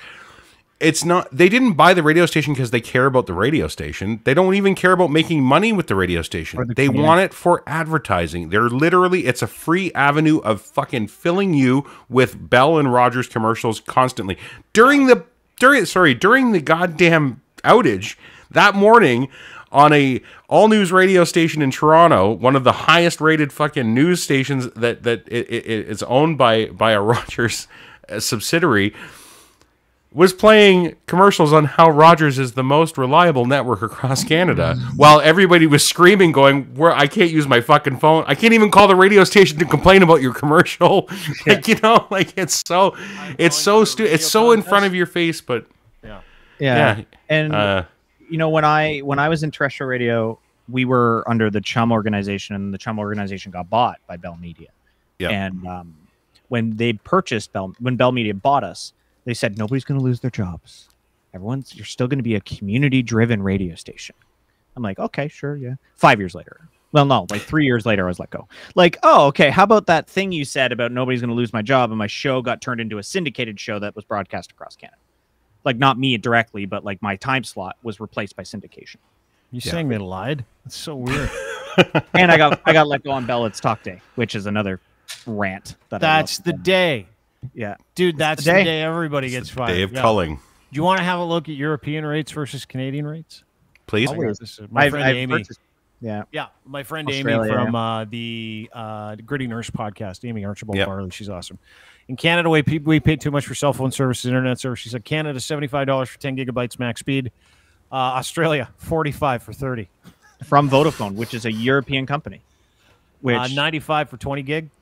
Australia, $55 for 80. How about the most expensive plan? 120 gigs in Australia, $65. Canada, $125 for 50. So a third you pay double for. This is why, man, they have kept you snowed. And, we're all like this. Oh, whatever, I need it, so you got to take it on. There's nothing you can do. Where are you going to go? Because, where are you going to go? Right? And the other thing, too, that they love to do is they'll say, we have plenty of competition in Canada. If you don't like Rogers prices, go to Fido. Guess who owns Fido? Rogers. Oh, you don't like Fido prices? That's still a little bit too much. Well, why don't you try our prepaid brand, Chatter, which is also owned by Rogers. Yeah. And Bell has their 3, Virgin and Lucky, and TELUS has their 3, Kudo and Public Mobile. Yep. So of these 6 carriers, Freedom, I think, is 9 carriers, there is 3 owners. Freedom's their own thing, but they're 49% owned by Shaw, which is soon going to be owned by Rogers. No, Freedom is owned by Shaw, which is soon going to be owned by Rogers. Exactly. Like, I don't know. Like, there's no competition. We can sit here and say, yes, you can go to a mall and see 20 different cell phone booths, but that's not competition, because in the end of the day, there's just 3 platforms that are being activated on. That's it. But it's the bait and switch where they're like, hey, I get it. Here's you know what? We'll send you the competition. Instead of Rogers, go to Freedom Mobile. And you're like, well, you own it. Go to Chatter. Well, you own that too. Fido, you own that. Oh, okay, well, you know, they scoop up the ones that are scary, right? Yeah. Fido was an independent company. Rogers bought them. Virgin was independent. Bell bought them. Chatter was independent. Rogers bought them. There was this one that was called Public Mobile. Public Mobile was supposed to be the industry killer. They were going to build their own network. They were going to do the whole thing. TELUS bought them. Like, it's just, and then they either shut it down or incorporate it in there. And Freedom, which is Shaw, is going to go through the same motions. Like, we'll see what happens with the merger. But if I was a Freedom Mobile employee right now, I would be popping up my little LinkedIn and saying, looking for opportunities, because I don't think that's going to be sticking around much longer under Roger Shaw. Just every purchase is an excuse to keep that price up, and every purchase is an excuse to go find duality and fire more people and get a little thinner and get a little leaner. And man, we are boiled frogs in this country. And if you had a problem with that outage on Friday, you were one of 14 million people, there is going to be a class action lawsuit, by the way. I just heard that yesterday. Oh, wow. Is that there is going to be a class action lawsuit on behalf. I don't know who's doing it. I don't know who's going to be leading the charge. I know that people are but it is not tied to the outage. It's tied to why that outage was allowed to continue for 2 days, and the fact that should never happen. And I don't know if there's going to be an inquiry, but apparently the government is in thick with these guys, so who gives a shit? But the minister in charge of communications, this country, Champagne dude, he's like, I'll be looking into this. I'm like, I fucking don't trust you at all. So you're probably not looking into it by getting an email from the CEO of Rogers being like, it's fine. And he'll go, okay. I was reassured that everything is okay. Yeah. Like, they told me everything is fine. That's what I mean. Like, a public inquiry. There needs to I think boiled frog analogy is actually perfect, because we've gotten to the point where we've become so dependent on this. Everything you heard about yesterday was, how did you deal with it? Oh my God, did you play board games with your kids? Did you talk to people in real life? Oh my God, I can't believe it. This is so nice. We're literally slaves to these stupid fucking things, right? So we've trained ourselves to, it's just like, let's talk about Hunter Biden. Let's just get it. I don't care how I got to get it. Just give it to me. Jad, let's film it. I don't care. Just here, give me that thing. I need it. We're addicted to this shit. And like you say, we had a chance. We spearheaded the announcements and tried to make people understand, listen, this is what's going to happen. And now it actually, like you saw it, everybody finally actually kind of like got jolted out of their Twitter and went, oh my God, my phone doesn't work, and saw it happen. This is why places like our friends at Tech Savvy were like spearheading that thing. Yeah. Don't fucking deal with it anymore. Don't just settle for this shit. You don't have to settle for this. We've been trying to tell this. We've been telling you this forever. There's a way out of this, and you didn't listen. And then they got away with it again. And I'm so, like, I'm so fed up with it. When the answer is right in front of you, you could have done something and nobody gave a shit. Yeah, okay, well, whatever. If I could, I just got this sent to me. Breaking, Minister Champagne has requested Canada's telecoms enter in a formal agreement within 60 days to provide mutual assistance during an outage, provide emergency roaming, and implement communications protocol. Not Canada's minister has asked Rogers and Bell to lower their rates and has opened it up to more competition, so this doesn't happen again. It's like, no, he's allowing them to help each other, continue to hold us hostage no matter what happens in this country. Well, and what happened to the free market? We're supposed to be this capitalist country of free market. Like you saw those prices he put up earlier. You know, the prices in Australia are from Vodafone. And that's a European company. That's the company that not owns, but is one of the biggest carriers in Europe. Mm-hmm. Australia has let them in, and look at the prices that they can offer, because they come with money, they come with expertise, they can come into a country and say, we can build a network. You don't think Vodafone could pop up a network in Canada with the money that they have in their coffers, like for sure. in a year? Easy. Like, it's not. I'm not saying it's easy, but like with the money that Vodafone and AT&T or Verizon or all these other major telecom companies have, they could easily pop something up. 90% of the Canadians live within 100 miles of the U.S. border. You don't think AT&T can just pop up some strategic towers in certain areas and boom, cover a large chunk of Canadian population?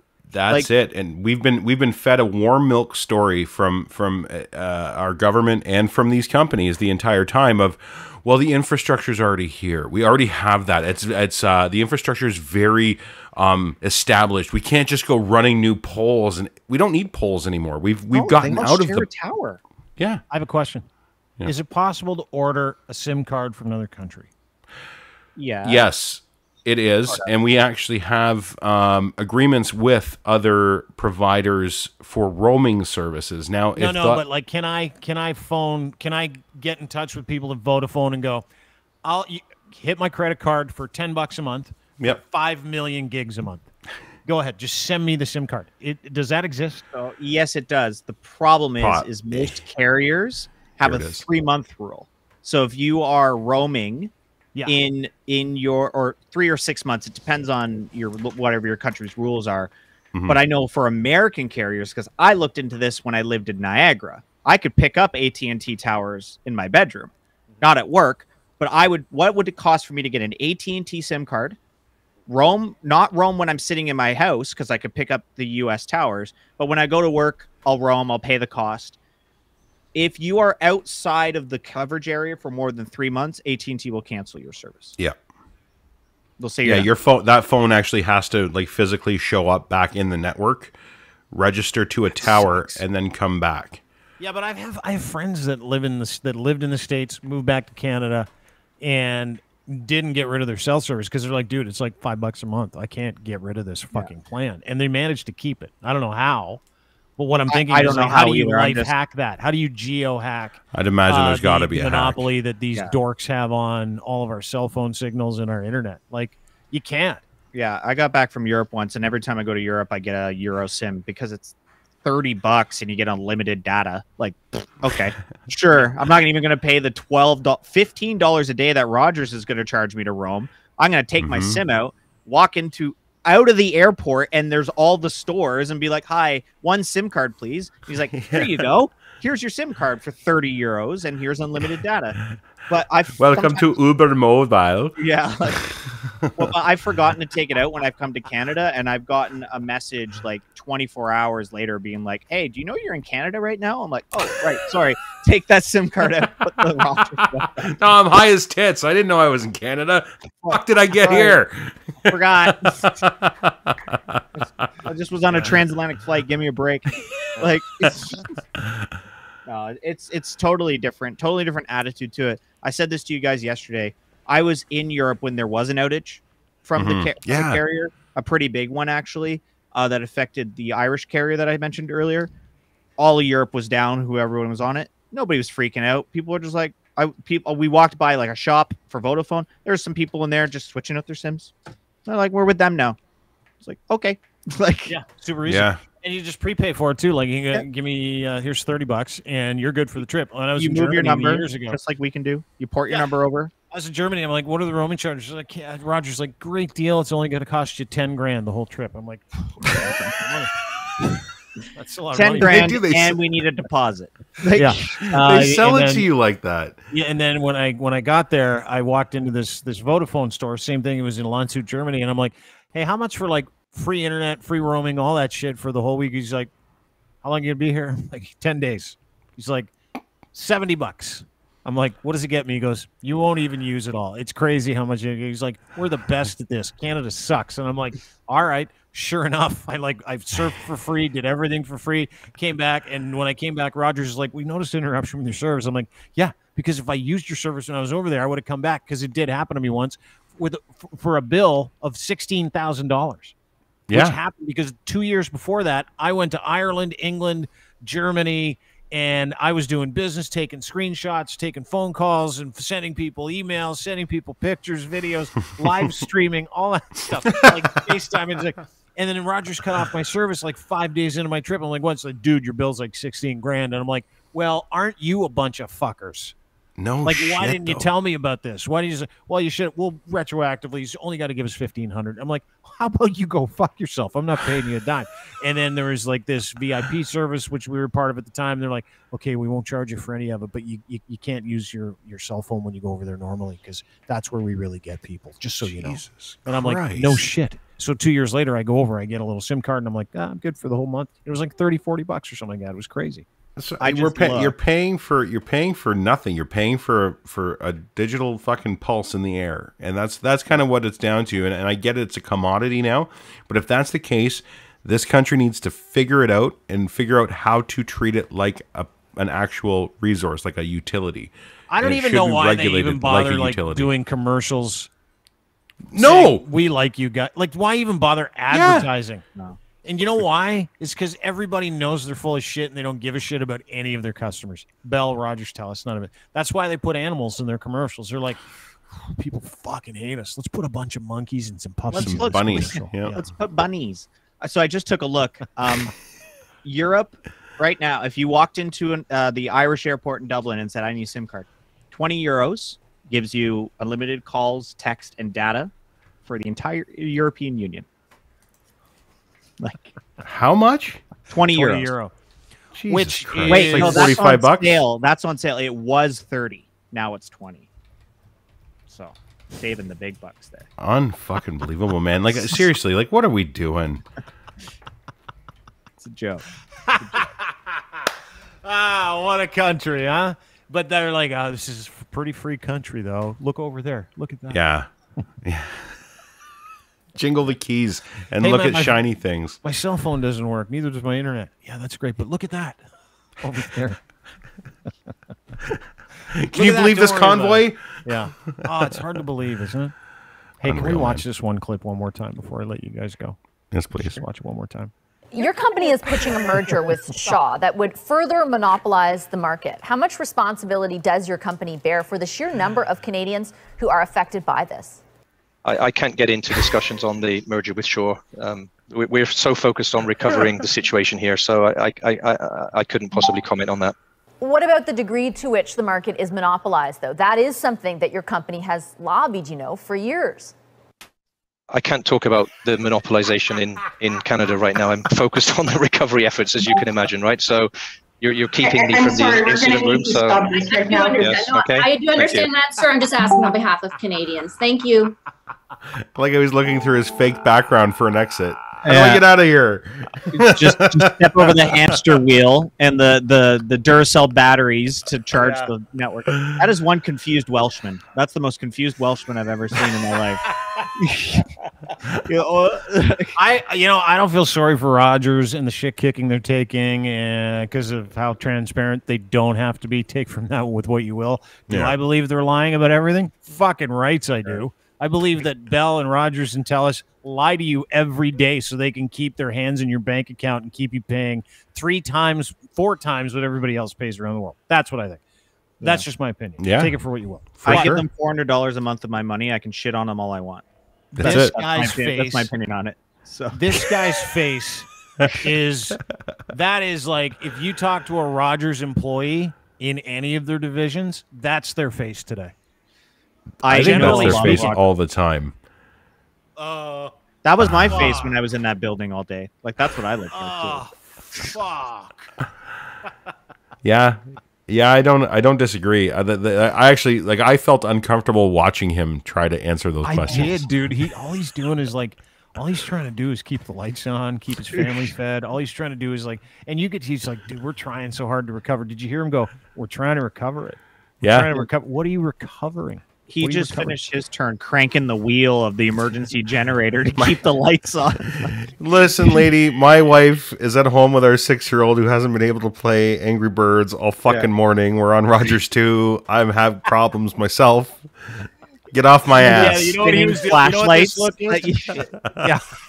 know what that look is? Is like, not only is my entire job redundant because we're completely off the internet and no one can make a phone call, but my wife just called and my daughter can't watch any of her shows. That's right.